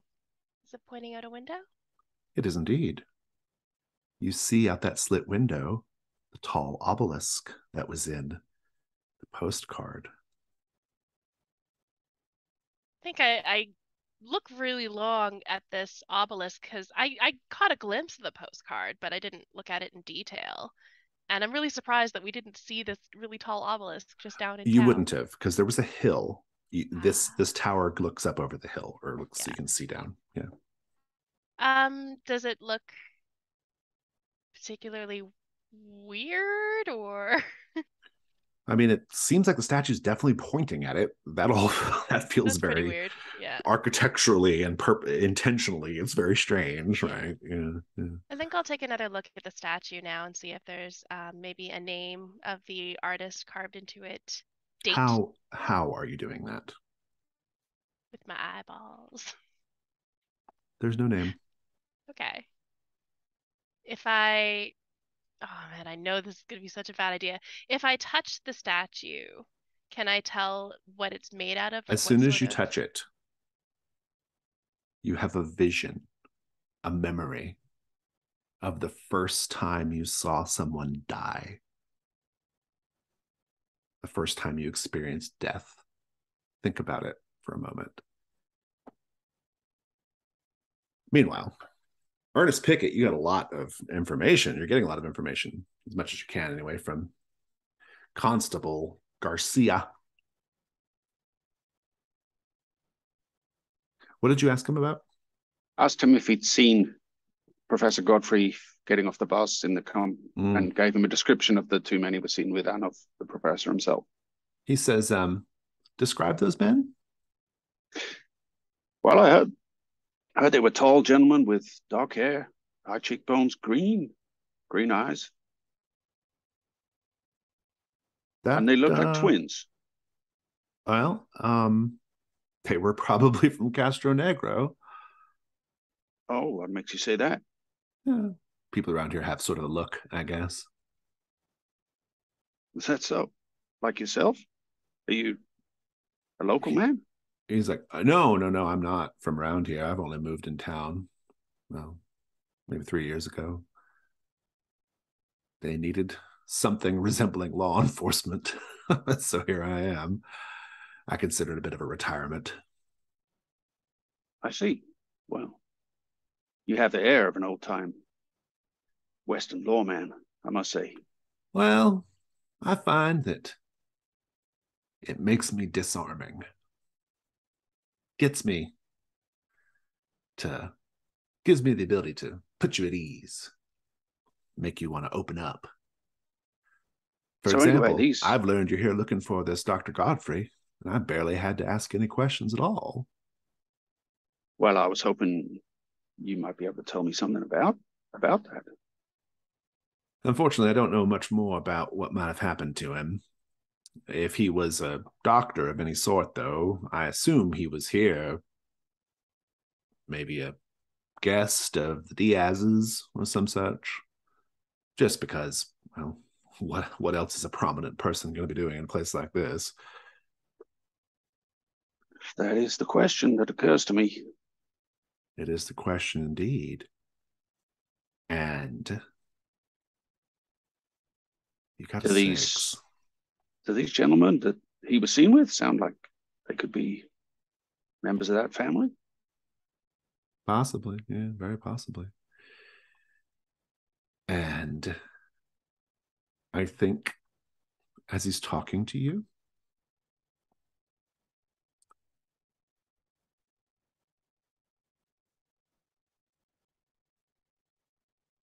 a bug, a cockroach, climbs out of his mouth. At first, the little feelers are just feeling around, but then it just keeps crawling. I want you both to make insight rolls, please.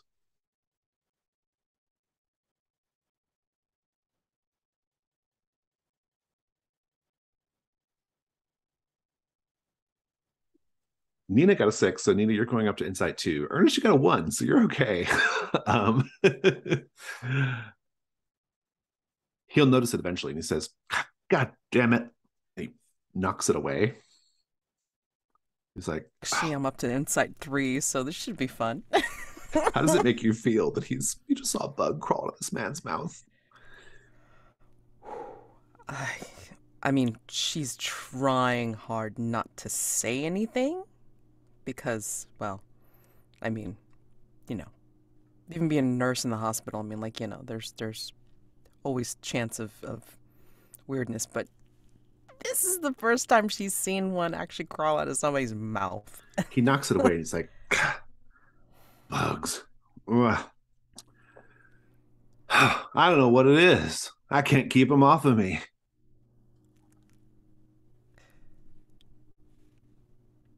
You must be very sweet then. Well, that's mighty nice of you to say, man. Look, you two enjoy your stay here in town. I hope you find your friend. If you need anything, if you get into any kind of trouble, well, just holler. Oh, we're not here to get in any kind of trouble. Indeed, indeed. And then he walks away, and I'll just leave you two with this moment, having just watched a bug crawl out of this man's mouth.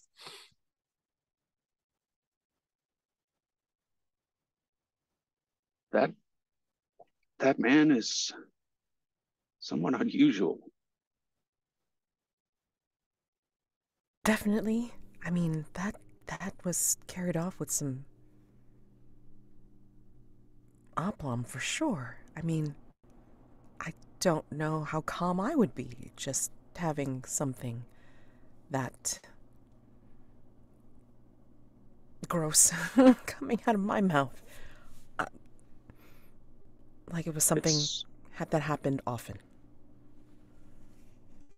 It's quite the vivid image. Now, how about we take a stroll up to the Diaz house? I want to speak with Mr. Valera Pereira first. I need to ask about my friend, Joaquin. Very well, then. Let's check in with Dolly briefly. Dolly, tell us about the first time you witnessed death. I think we flash back to Dolly as quite a young child. The richest man in town, in her small Midwest town, has bought a Model T and is parading it up and down the streets for everyone to see. She stands on the side of the street with her family watching this amazing contraption that is going to completely revolutionize the whole world. Go down the road. Of course, there are no traffic rules or anything like that. A small child goes running out in front of the Model T, and the driver, this rich man, swerves to avoid, crashes into the side of a building, and is ejected right over the flat windshield and cut to pieces and lands in a heap in front of his vehicle. And he looks up at Dolly, blinking, and coughs with blood spewing out of his mouth. And Dolly covers her eyes for just a quick moment. She's horrified. And when she takes her hands down, nothing's there. The building is fine. The man is driving down the road. She sees a small child come running out, and she goes running out herself and pushes the child out of the way before this car can swerve. And the man continues driving down the road. Make an insight.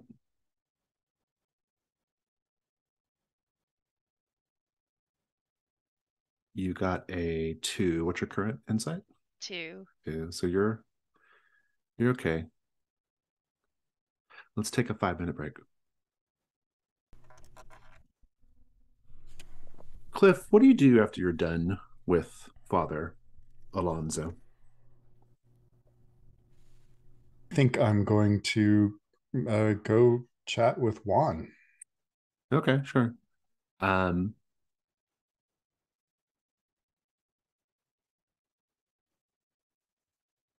can find him. He'll kind of see you and kind of come out to the lobby area and say, "Oh, you weren't gone long." Oh no, I just stopped by the church or the chapel actually, and talked to Father Alonso. Oh, good. How is he?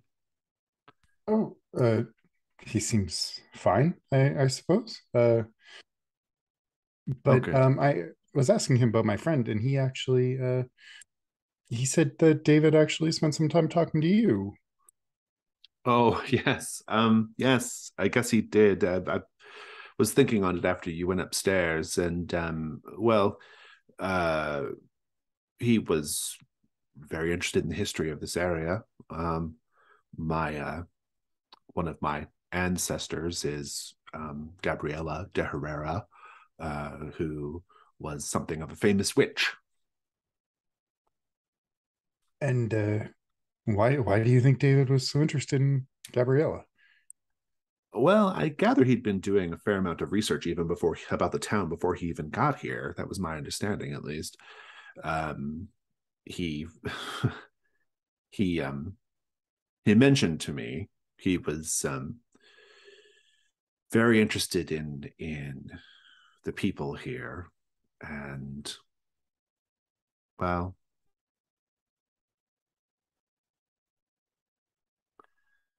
I think he found quite a lot more than he bargained for.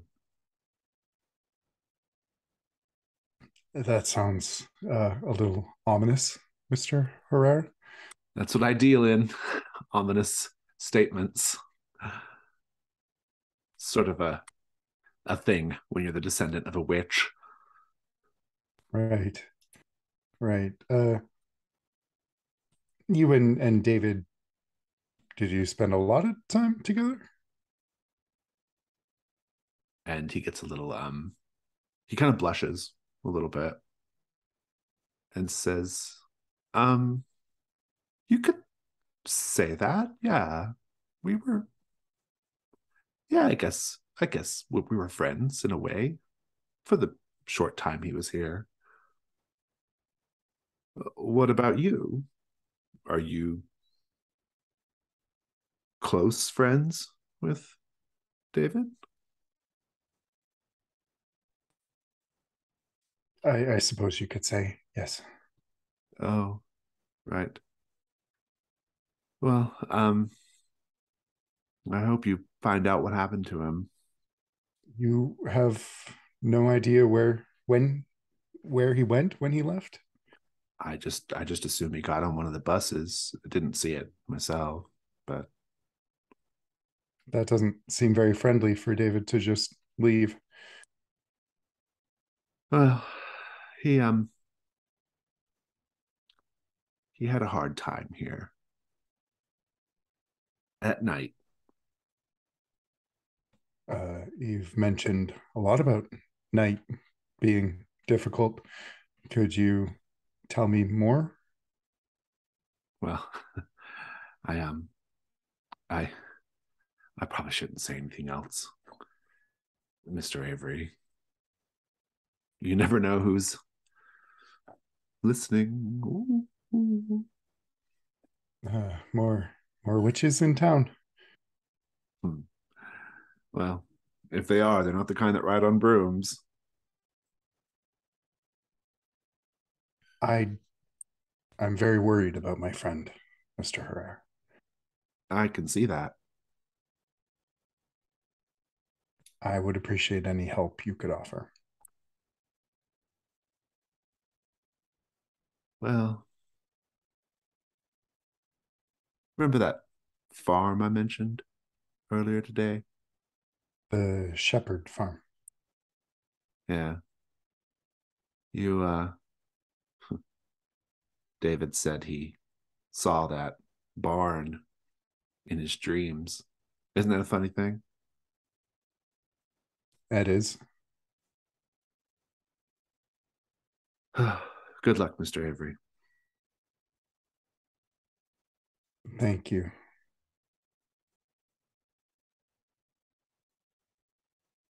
And so,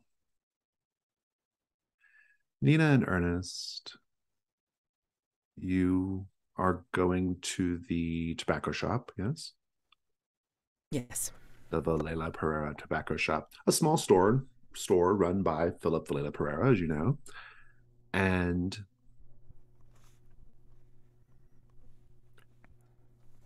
the first thing you notice um, is that the window is quite empty of cigars and cigarettes and tobacco related accessories.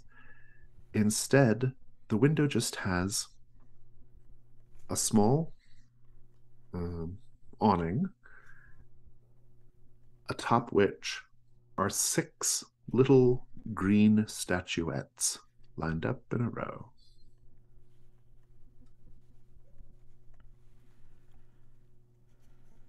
What are they statuettes of? Can we see? You can. They are strange looking things. They seem like they are perhaps of Eastern manufacture. They are probably jade by the look of it.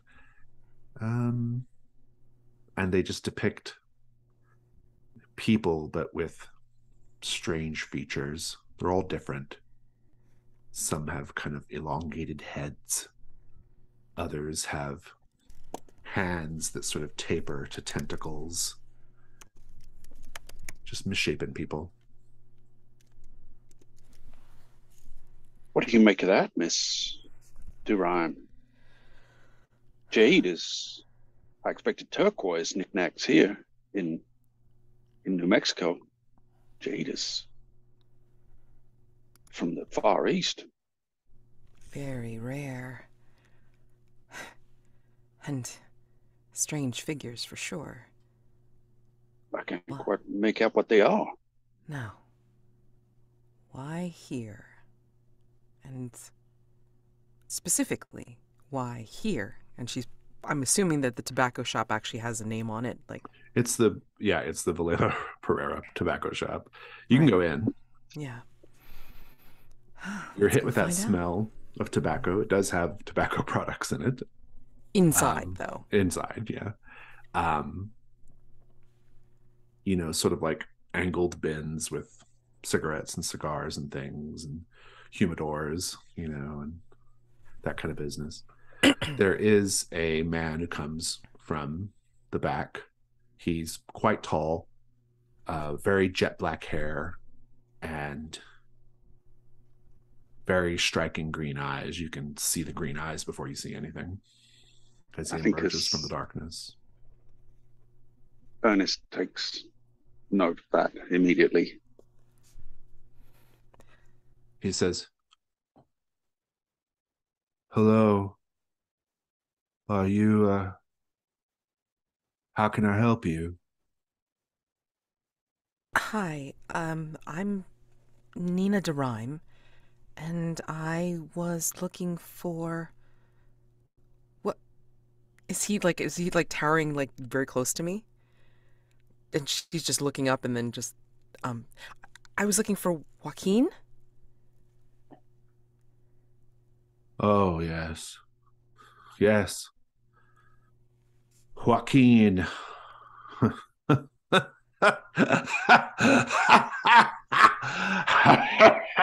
I don't see what's so funny, sir. What about him? I had gotten to know him in Silver City, and I found out that he was from here. I'm sorry, Can you not do that? Now look here, mister. He looks like he's just noticed you. Like, I think, yeah, Ernest kind of stands protectively closer to Nina.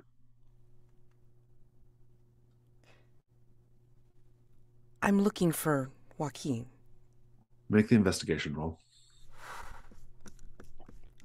Dang. Creepy. So 1 light die, right? Yeah, I think so. Unless I don't think nursing is really coming into play here. Mm-mm. A 4, not bad, actually. He says, "Oh, I'll tell you about Joaquin.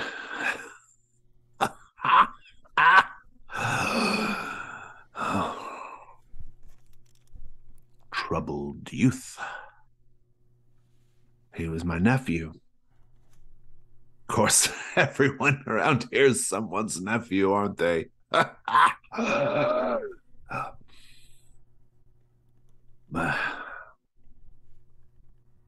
He made us all very unhappy, leaving Castronegro. You don't leave Castronegro. Why? We have obligations, duties, responsibilities.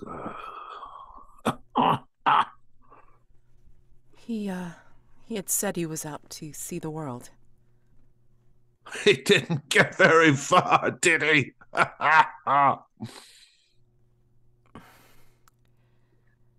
Your nephew, you said? Your brother's boy, perhaps?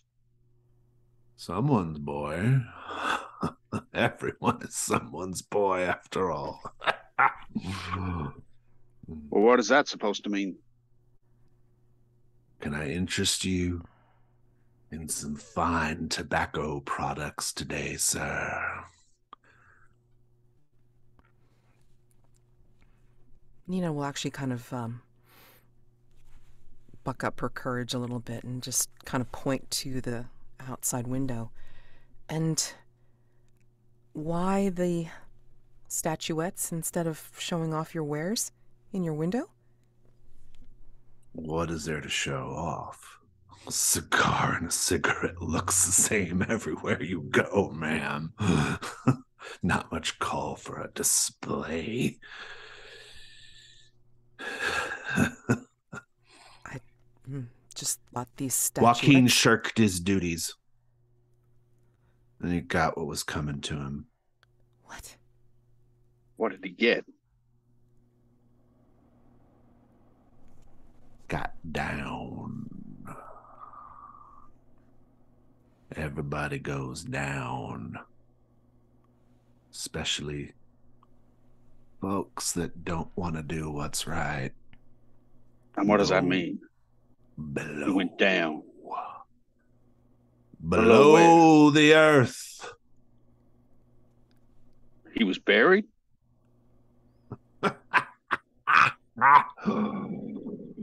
Not quite. But certainly in a figurative sense, I suppose. I'm going to ask you to speak plainly, sir.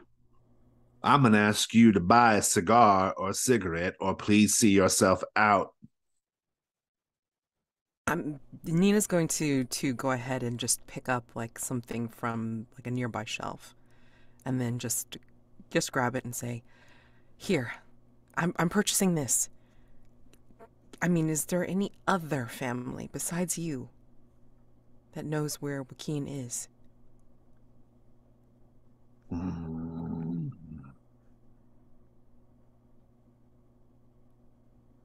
Ma'am, this town is quite literally full of Vallela Pereiras. Practically bursting, you might say.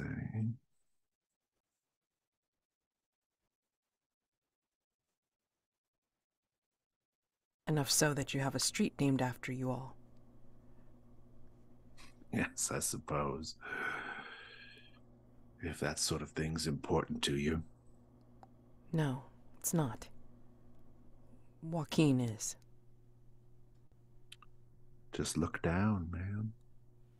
That's the key. Gotta go beneath.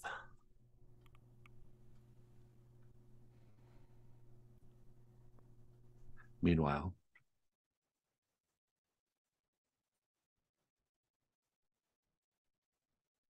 Dolly, after you're done having your little flash of insight, having touched this statue, which appears to be made of like sort of volcanic rock, what do you do? I think I just sort of try and shake it off, and I'm going to head back down and see if I can convince Cliff to come out to this obelisk with me. Yeah, I mean, you'll probably even see him go across the street from the tower, right? So you can head over there to where Cliff is. Cliff, are you done with Juan? For now, yep. Yeah. You can meet up in the lobby then with Dolly. Miss Mason, I was actually just going to come looking for you. You are an investigator, yeah? Of sorts. I'll take it. I've heard about a barn outside of town, and I was hoping, I'd like to go there, and maybe some investigation expertise would help. What did you hear about this barn? Apparently, my friend was quite interested in it. It's all Juan would say. They had more of a relationship than he first implied. Oh, that kind of relationship?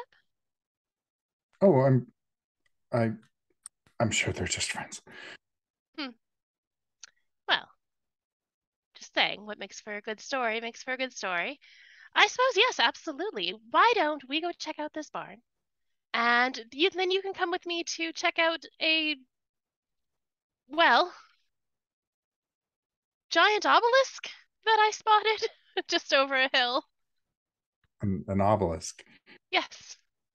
It doesn't really fit in with the decor or the style, the architecture around here.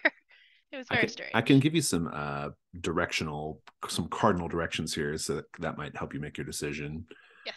The obelisk the path is almost exactly southwest of the chapel outside of town. And the barn is south. Oh, practically the same direction. Yeah. About a half mile south. Yeah, Is the barn farther than the obelisk? Just trying to make an efficient path. Yeah, like what's the most efficient path here? They're about the same distance. So okay. Well, let's check out your barn first. I imagine there's probably no electricity in there, and well, once it gets dark, it's going to be hard to see. I'm pretty sure the obelisk will still be standing. That makes a lot of sense. I knew you were the right person to ask.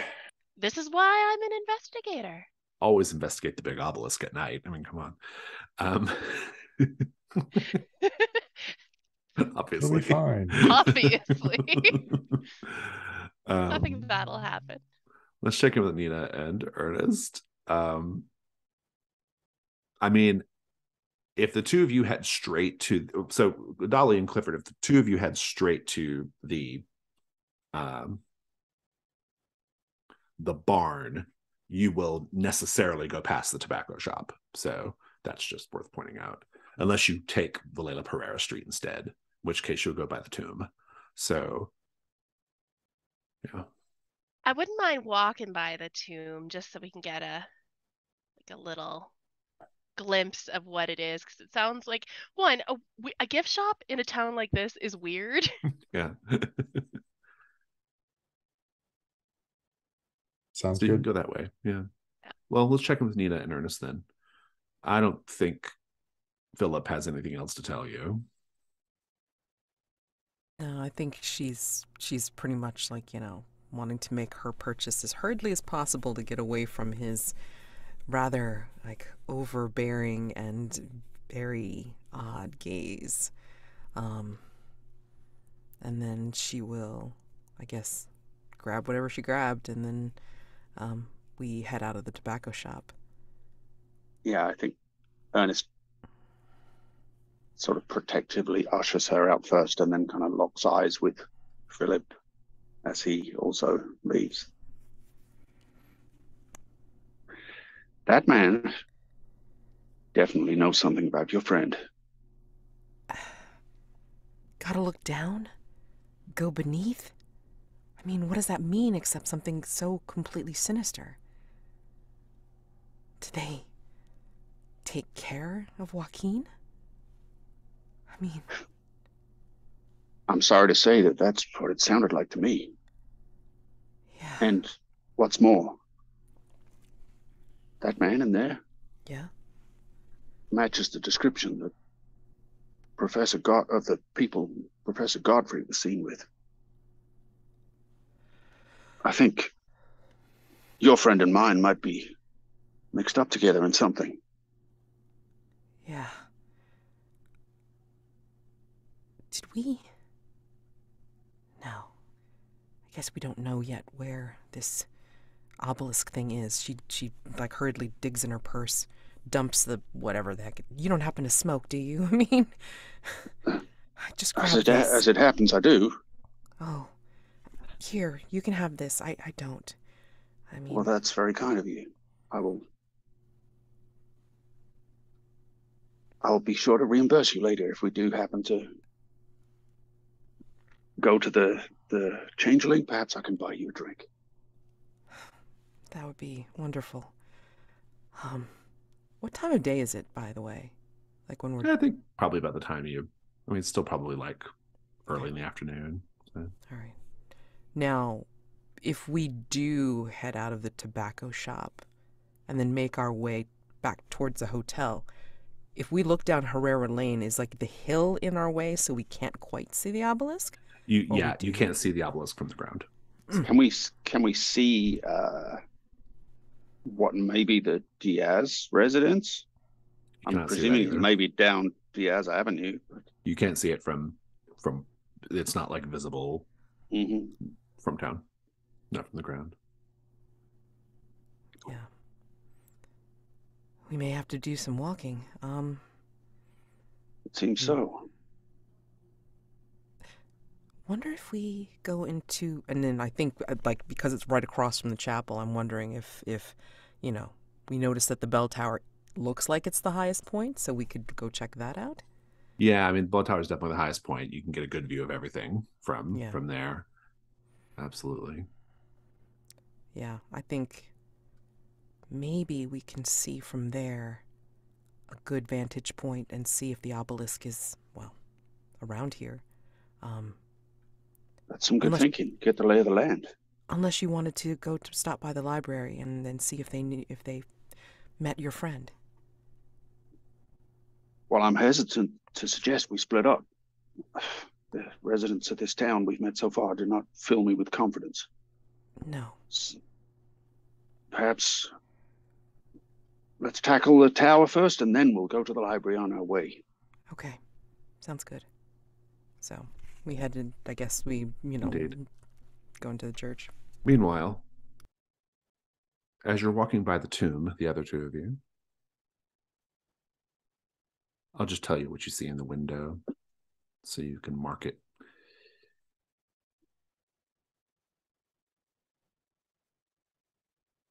Unlike the window of the tobacco shop, the window of the tomb is quite cluttered. It has all kinds of stuff in it.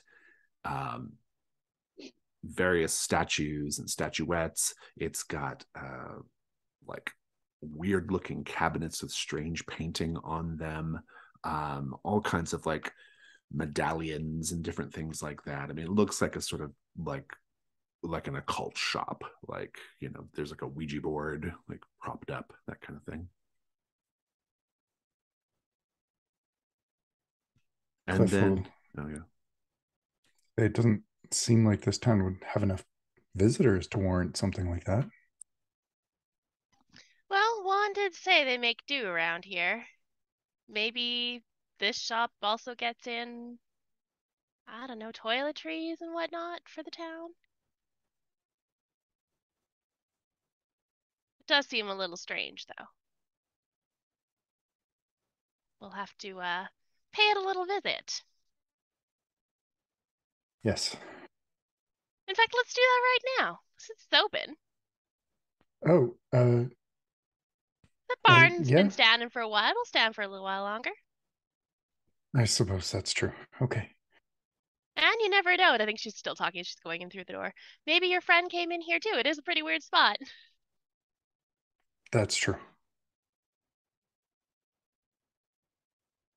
When you go inside the shop, the man behind the counter is tall, gaunt. He has gray hair, bright green eyes, and he looks up at you. He says, "Oh, welcome. I don't usually get customers who aren't mail order. Have a look around. I'm sure you'll find something that will be most stimulating." Nina and Ernest, as you are going inside the churchyard, a dog trots by.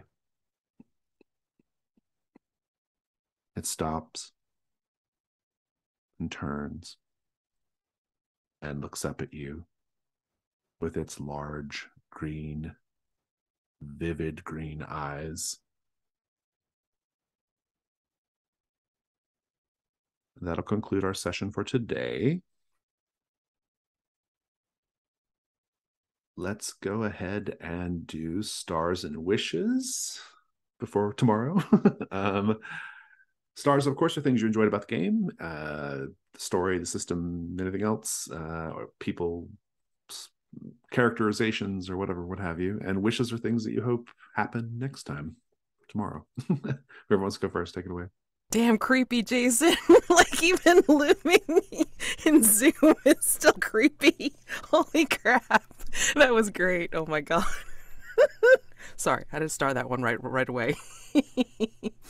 um, no, I enjoyed the role play. I mean, like very you know, stiff in the beginning, but I think it's like since it ran like a little bit more trad than like what we're used to with Carve from Brindlewood, I think it was an interesting change, just to be able to kind of like just ease our way into it and then like, like start getting into the investigation and yeah, I mean, even though it wasn't as much role play as maybe we're used to, I mean, like it still was very interesting, and like just to see the different parts of the town and also meet these people that seem to resemble each other a lot if they're from here. Yeah, creepy as hell. So I'm looking forward to tomorrow when we get to explore more of this place and to see if there's anything such as night moves in Cthulhu Dark. Yeah, I'm really enjoying everyone's characters. I had a lot of fun kind of just picturing this character of mine that I came up with and everyone else is also kind of leaped out as being, interesting, engaging, and you kind of got the gist of them right away. And yeah, it's there's so many threads to pull on. This is really interesting. I have no idea what's going on, but I'm enjoying the process so far, and definitely enjoying, the great finish with the creepy dog, great characterization with the looming weirdo in the tobacco shop, and his laugh was also great. And the classic Jason whispering voices in the churchyard. Yeah, it's all adding up to a lot of fun. Yeah, I have very similar stars. I really like all of these characters. They're really different.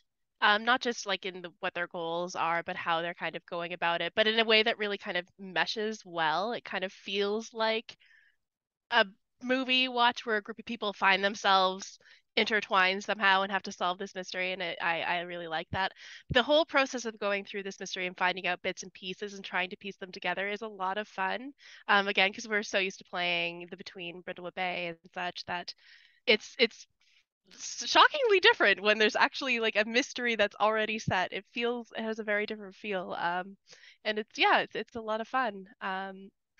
The NPCs are creepy as hell, like absolutely terrifying. Some wacky Village of the Damned shit is happening here that I am really here for. I'm excited to watch this slippery slope slide into the depths of hell or whatever is gonna happen. I have no idea. So yeah, my wish is to see more of this creepy town, more of the creepy people, and more of what's gonna happen.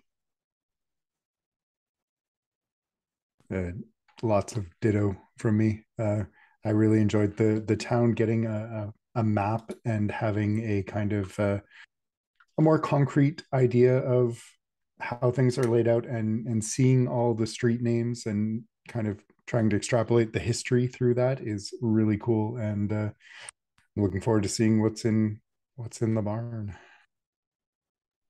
Yeah, stars. I had a really great time. I've run Secret of Castronegro probably like 5 other times, and it always, because it's a module, it always kind of plays out the same way. Everything is always in the same place, and I know it very well because I've covered it and played it so often. But nevertheless, it's fun. Like, it's fun to do. It's always enjoyable to because like I know the story, and because the story is kind of a set thing, I get to kind of focus on other types of the GMing, which is like the characterizations and things like that. And so that's always good fun. But I thought everyone did a great job of like bringing their characters to life and kind of like showing us who they are right in the beginning. You actually, in the module, you actually do all the Silver City investigation in game. Like, you do that separately, or you can be together in Call of Cthulhu, but you start in Silver City basically, and um, and you all start together, and you're all kind of generally investigating the same thing. I like to do it where you're all have different motivations connected to the various hooks, and I like to cut out the Silver City part because it's, in my opinion, it's the least interesting part of the module. But you can, but like if we had like 4 sessions, I would probably do the Silver City part, right? And so that's interesting. I like the way we do it in Cthulhu Dark, and I like that Cthulhu Dark lets you kind of move through, because there's a lot of clues. It's a very dense, like there's a lot to discover here, and so I like that Cthulhu Dark is such a light, speedy system that lets you kind of move through it and find things and do things. But it very much wants to be doing one thing, which is investigating, right? It's unlike my games in that way, right? It does not have that like backstory component, that heavy role play component. It's really focused on like Lovecraftian investigation, right? But I enjoyed how some of you were able to work that stuff in, though. Like I really liked the flashback thing with the touching the statue. I thought that was great. And we kind of learned a little something about Dolly in that way. I enjoyed the kind of little strange like rivalry going on between Juan and Cliff, this sort of like unspoken like kind of thing that was kind of happening with David. And I'm anxious to learn more about Nina and Joaquin's relationship. That's my wish. As well as like, I really want to know like why Ernest, like if there's more to why Ernest is trying to help Dr. Godfrey than just like, I was coming this way anyway and he was my friend. You know, I wonder if there's more going on there. So and I am excited for you all to start to discover other parts of this module. So there's a lot more. So, yeah. Any other stars or wishes? Yeah, we were just saying in the chat actually how I think everyone was a big fan of that intro. I really liked it just felt like a very organic way to bring the 4 characters together at the beginning. And like that's a really tough thing to do in a game. And you often, often games will just kind of get that over and done with as quickly as possible. That whole opening scene on the bus was such a natural feeling intro, and the way we all have our different motivations that are kind of bringing us in the same direction worked really well, I think. Yeah, this module has a really interesting like basic like kind of puzzle in the beginning problem of like the bus thing is really important. Like you arrive on a Tuesday and you can maybe leave on the next Wednesday, but if you're not done and you don't take that second bus out, you are stuck there for a week, right? And so like that's the real like question. Like you're all gonna have to make a decision when Wednesday rolls around,